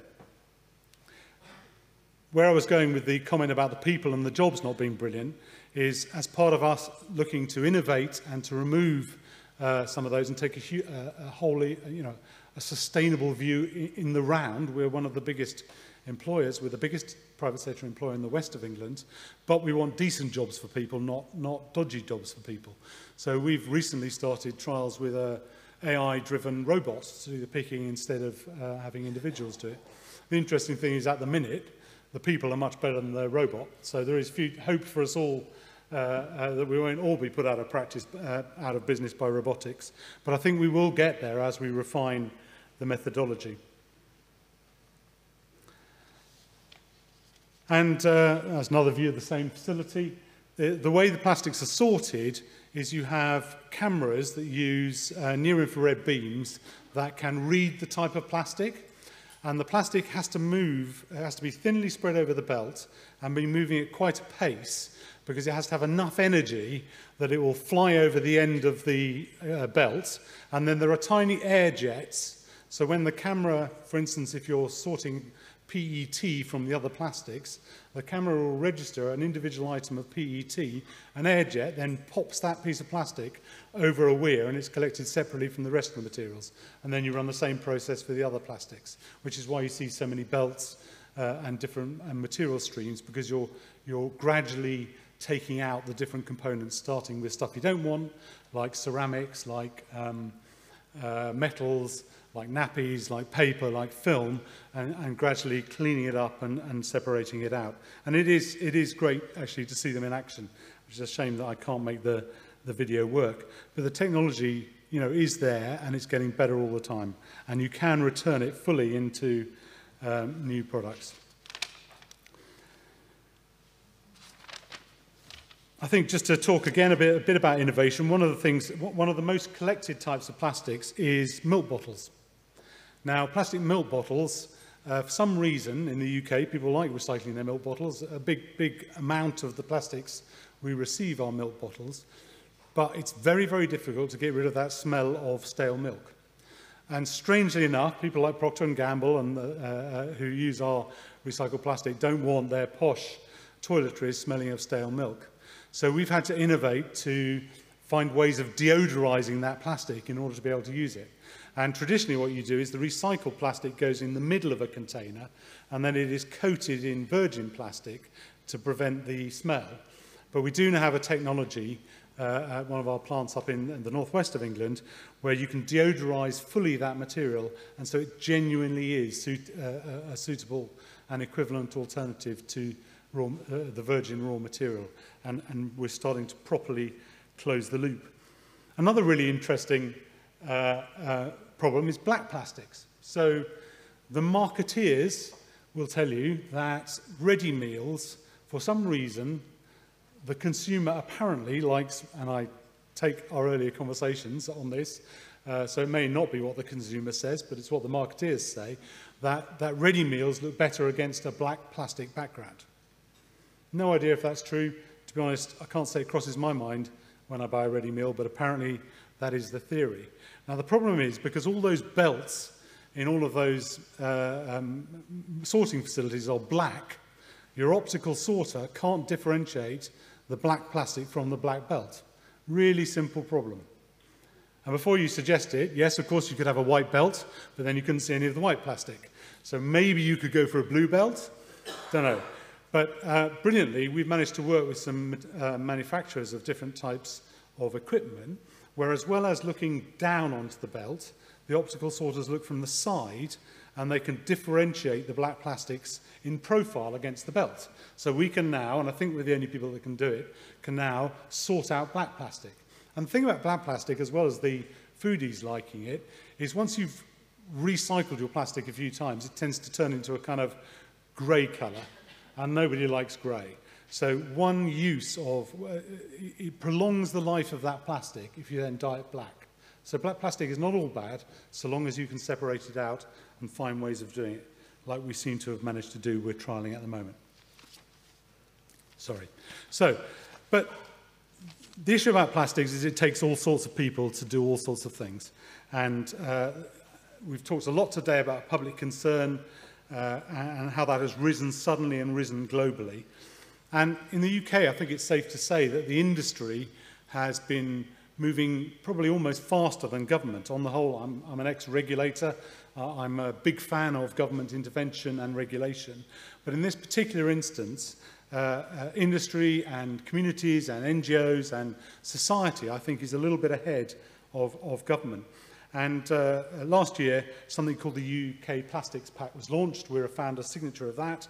And it's a commitment to increase the recycling rate of plastic packaging to 70% by 2025 and make 100% of plastic packaging recyclable.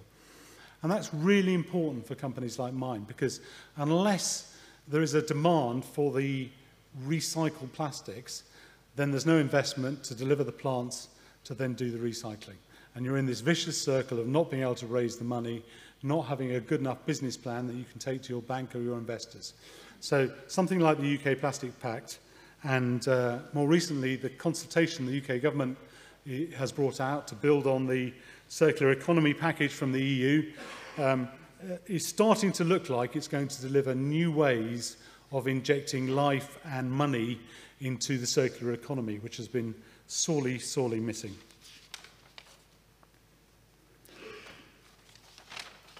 Another thing outside Parliament. Sorry, Hugo, I should have used your ship instead of this whale in my photo. The good news is that I think that support for plastics and recycling and new measures and new taxes and new interventions is starting to come, and it's cross-party. And that's really, really positive. And I've managed so far not to make some Brexit, but I'm going to have to, aren't I, at some point.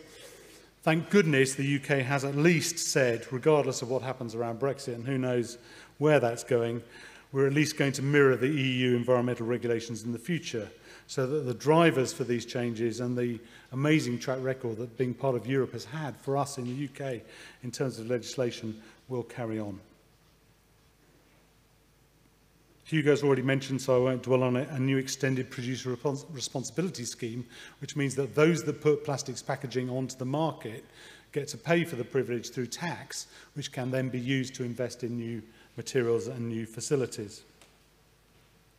You've got to have that pull for investment, or nothing happens.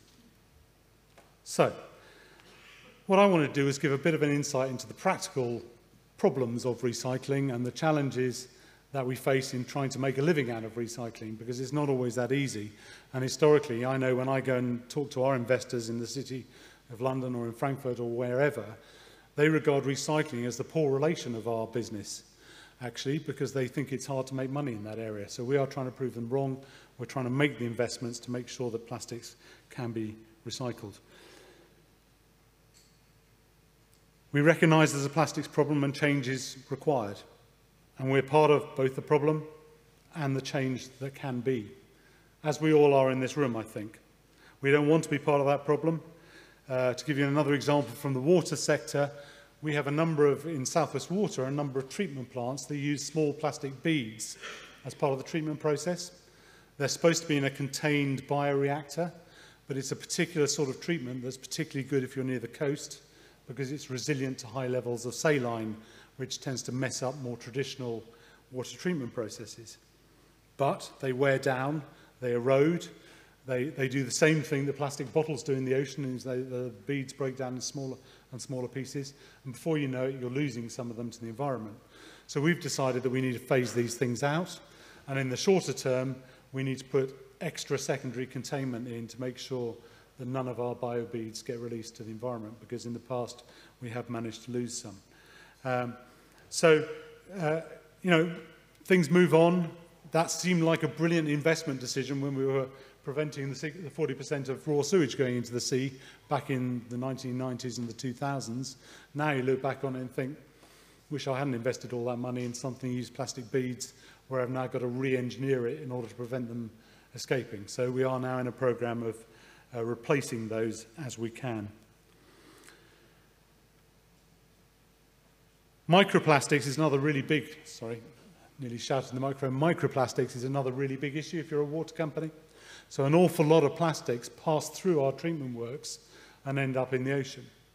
And there, you've got to look at solutions which are about reducing those input of plastics in the first place. So the UK government's been quite progressive, and, you know, credit where credit's due. They have banned plastic beads, for instance, small microplastic beads in cosmetics and other non-essential uses, and right that they should. But I have a number of fleeces at home. Every time I wash those, they release fibres. I think the better quality your clothing, the less fibres they release, but not everybody can afford fantastic quality clothing. We've got to remember that. So we need action at all levels within society, not just thinking that the water company can sort out all of these things at the end of the pipe. Plastics leaking into the environment is a huge issue. But again, looking back at those graphs from earlier, or those pie charts from earlier, it's not here in Western Europe. Much of that contribution to the oceans is in the developing world. And we're starting to see UK government aid now going into helping developing countries deal with plastics pollution and setting up structures and means for collecting waste. But there's much more that needs to be done. And I think companies like mine and others like them can make a really important contribution by showing what can be done, and not always on huge budgets and with huge investment. Because if we can sort these problems out in London or in Vienna or elsewhere, we can help other people sort them out as well. So thank you for listening. This is a really complex issue. For me, plastics is not universally bad, but we use plenty too much of it, and we use a lot of it incredibly unnecessarily, like the ridiculous wrapped up coconut, thank you,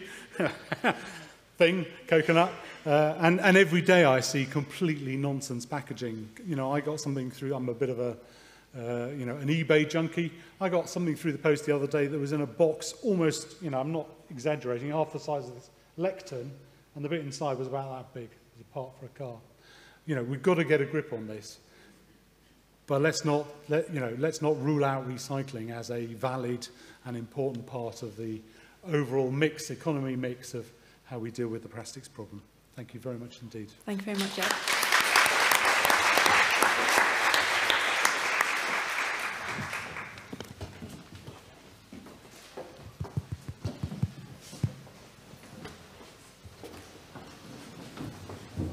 So we have a few minutes if you have time to stay, and if you'd like to ask some questions from our three speakers. We have a microphone ready to roam around the room. So if you'd like to put your hand up, please, if anyone's got a question. Thank you very much. Hi, thank you all for your talks. They were very interesting and very inspiring. I have a question for Mr. Mitchell. You showed that graph that said that a cotton bag has to be reused 120 or 130 times to be as environmentally friendly as a plastic bag. How was that measured? How do you measure environmentally friendliness? Is it just carbon footprint, or is it a combination of some stuff? So that was, actually there are people here from the Environment Agency who maybe might want to answer that themselves, because it was their research, but it was part of it was done through life cycle assessment. So it was an attempt to look at all aspects, whether it was water use, chemical use, energy use. So not just through a plastics lens, not just about climate change, but trying to look in the round. And you know, life cycle assessment is a tricky business. People have made long careers out of it. I would take the results in terms of an order of magnitude rather than with absolute precision. But you know, I use cotton shopping bags always, as much as I possibly can. The problem is I don't always have them with me when I go shopping. So this is as much about people's behaviour as it is about anything else. Thank you. Have we got any other questions? I do, if I can jump in whilst people are thinking. Thank you. And I'm going to ask Hanley. So you've travelled around the world. You've had some incredible experiences that lots of people in the room will be very, very envious of.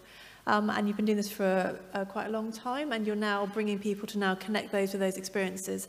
Are there any examples where you've returned to somewhere what you've really loved and had this fantastic positive memory of, and perhaps it's been a little bit different to how you remember it? Definitely.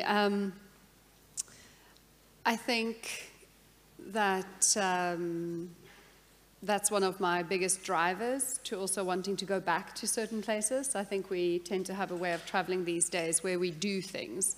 Oh, I did Barcelona, and then I, did the Bahamas, and then I did, it's especially in the US, they speak that way. And I find it very frustrating, because when you return to a place, you actually get to see how it's changed and what's happened. And I've seen significant changes, not only in pollution, which I have seen in many places. Unfortunately for me, many places that are very close to home, along the coast of Mozambique, even within our own Cape Reserve, and places that I've been visiting for over 20 years where I've seen a difference. But what really shocks me is when I see a difference in biomass deterioration or the complete lack of a species. I think that really, really scares me, because it's one thing to go back to a beach and be like, oh crap, there's plastic. Okay, let's do this, everybody, let's pick it up. It's another thing to go back and say there used to be this coral head here, and I remember 2 families of clownfish and, you know, a plate coral and, you know, a bunch of other guys living here, and then they're gone, or the whole coral's gone, or, you know, in the case of some shark species, going back to some reefs in the Red Sea and not being able to find the sharks again. So I think for me, I get really, really down when I see the loss of animals and biomass. But like I said, I think absolute protection can start being a solution to that. We just really, really have to want it.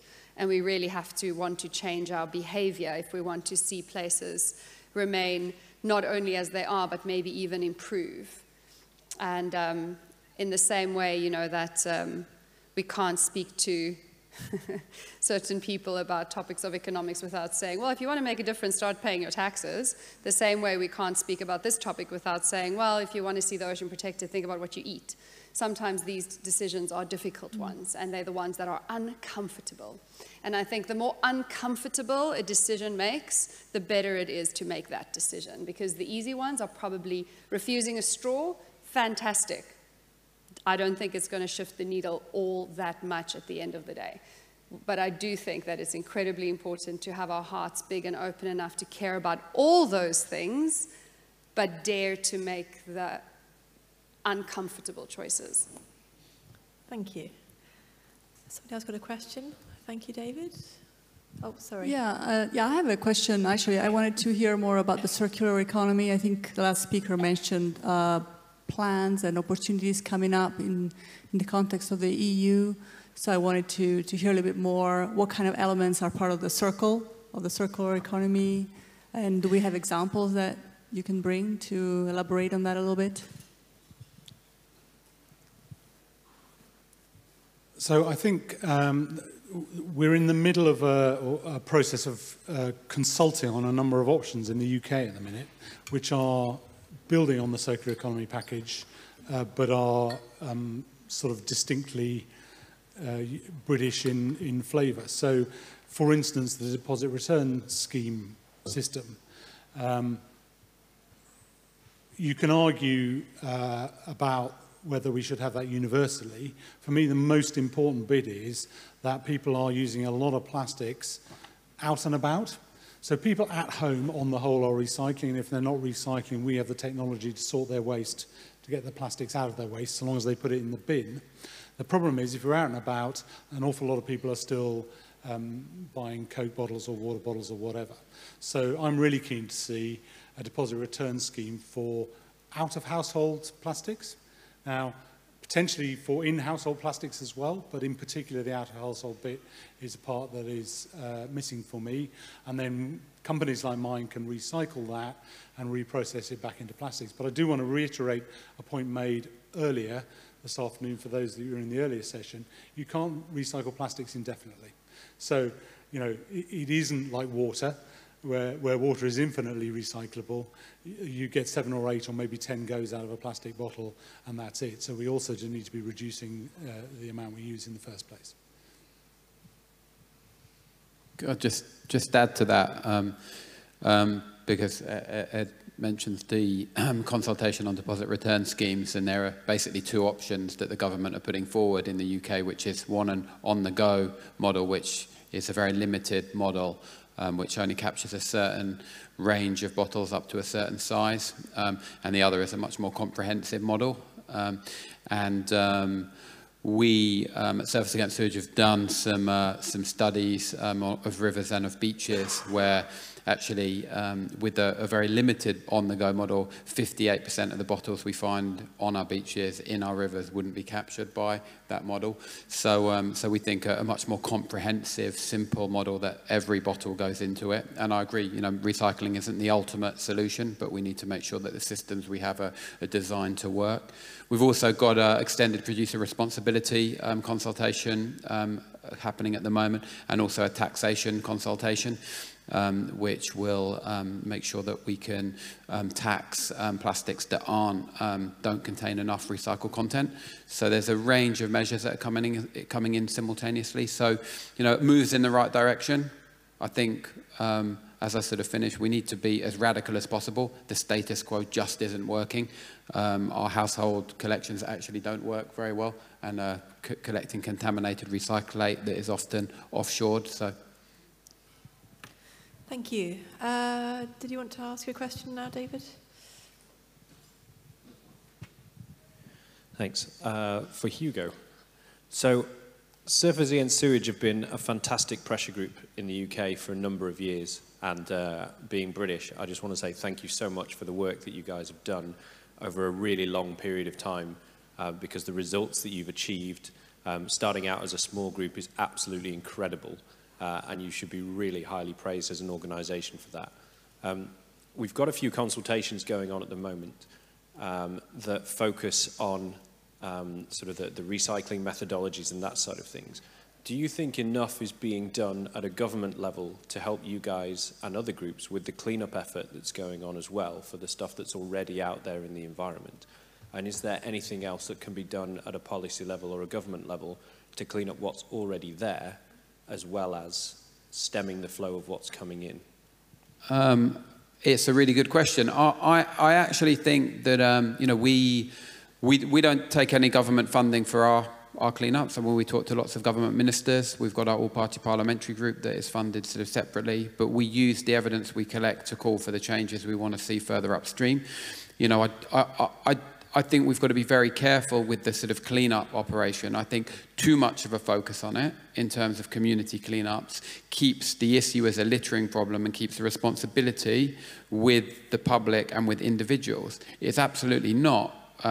You know, the government and industry is responsible for driving the change, and I think we can only signpost what we find at the beach. You know, we're really happy, and we'll carry on building the momentum of people, and every piece of plastic that we take out of the environment is a victory, but every piece of plastic we stop from being produced is a much, much bigger victory. And that's where we've got to focus efforts. And, you know, I would contest what is an industry narrative, which is of the litter bug. You know, there are litter bugs, but there's just too much plastic and not enough systems to contain it at the moment. And we've got to be very careful not to try and shift the responsibility to communities and individuals and take it away from the people who are making massive profits at the expense of the environment at the moment. And that's the facts. Thank you. We've got time for one more question. I think your hand up just behind you. Yeah, no, we've got a couple of minutes. This question is for Hugo and for Hanley. Not to put the pressure back on you guys, you're already doing a lot of work, but you're obviously in the water. Your surfers are in the water, your freedivers are in the water, and you're seeing this plastic, obviously in aggregations probably. I wonder if you guys could collect that data as well. So for example, I'm constantly trying to find in situ data around Cornwall, around Plymouth, all over the world to match up with my satellite data to prove, to show these aggregations are right off our coastlines. But I don't get enough in situ data. And you guys are in the water and you're seeing it all the time. I wonder if we can maybe talk later about the possibility of you guys collecting data in the water. Yeah, I mean, there is data out there, and we do have data. It depends what data you want, whether you want locations, whether you want brands, whether you want types of plastic. No, literally just, we saw it. It was here this morning when we were surfing. And we've got plenty of data like that for the UK, so yeah. Yeah, please can we chat? That'd be great. Yeah, I think you bring up a good point, which is the need for collaboration, because I do feel that there's a lot of both data and both hard but also anecdotal data that sometimes would be much stronger when shared. And I think in the nonprofit sector in general, sometimes in research, definitely in ocean conservation, there's a need for collaboration. I think that's one of the greatest gaps that exists. And so, for sure, I mean, if there's any way we can help, even though it's not always for extended periods, we always try to work with scientists in different regions, but again, I think so much of that communication happens in silos, and then sometimes there's also a kind of a protection of information, because sometimes information is also a currency, and I think that is stopping us from actually reaching change and solutions quicker than sharing information and collaborating more. Just to end too, just sort of broadly, that, you know, in the UK, particularly in the southwest, on our western-facing beaches, it's pretty clear where the plastic washes up. We know the beaches that are most effective, and it's often they're facing the prevailing winds and the prevailing currents, and that's where we're finding the plastic. So actually, I'm sure the same is true in most territories, that there are the sort of accumulator spots for plastic. And those will sort of always be the case whilst plastic is there. You know, of course, they vary a bit if there's a shift in weather, but the prevailing weather will always sort of drive it into the same places. The beach I showed in my presentation, Perranporth, the north end of that beach, Penhale Corner, is a magnet for plastic pollution. That's where there is always plastic pollution. I've done dozens of beach cleans. I've mobilised thousands of volunteers there over my years, and it will always be the case until we stop the flow. Thank you. And I think that's a really nice way to end the session, actually, about the importance of working with scientists to really communicate that science and then use that to drive communities, etc. So thank you for that question. We're out of time now. If anyone is around tomorrow evening, there'll be a screening of A Plastic Ocean. I think it's in the room next door. E2, whichever way that is. Thank you so much for joining us, and enjoy the rest of your conference.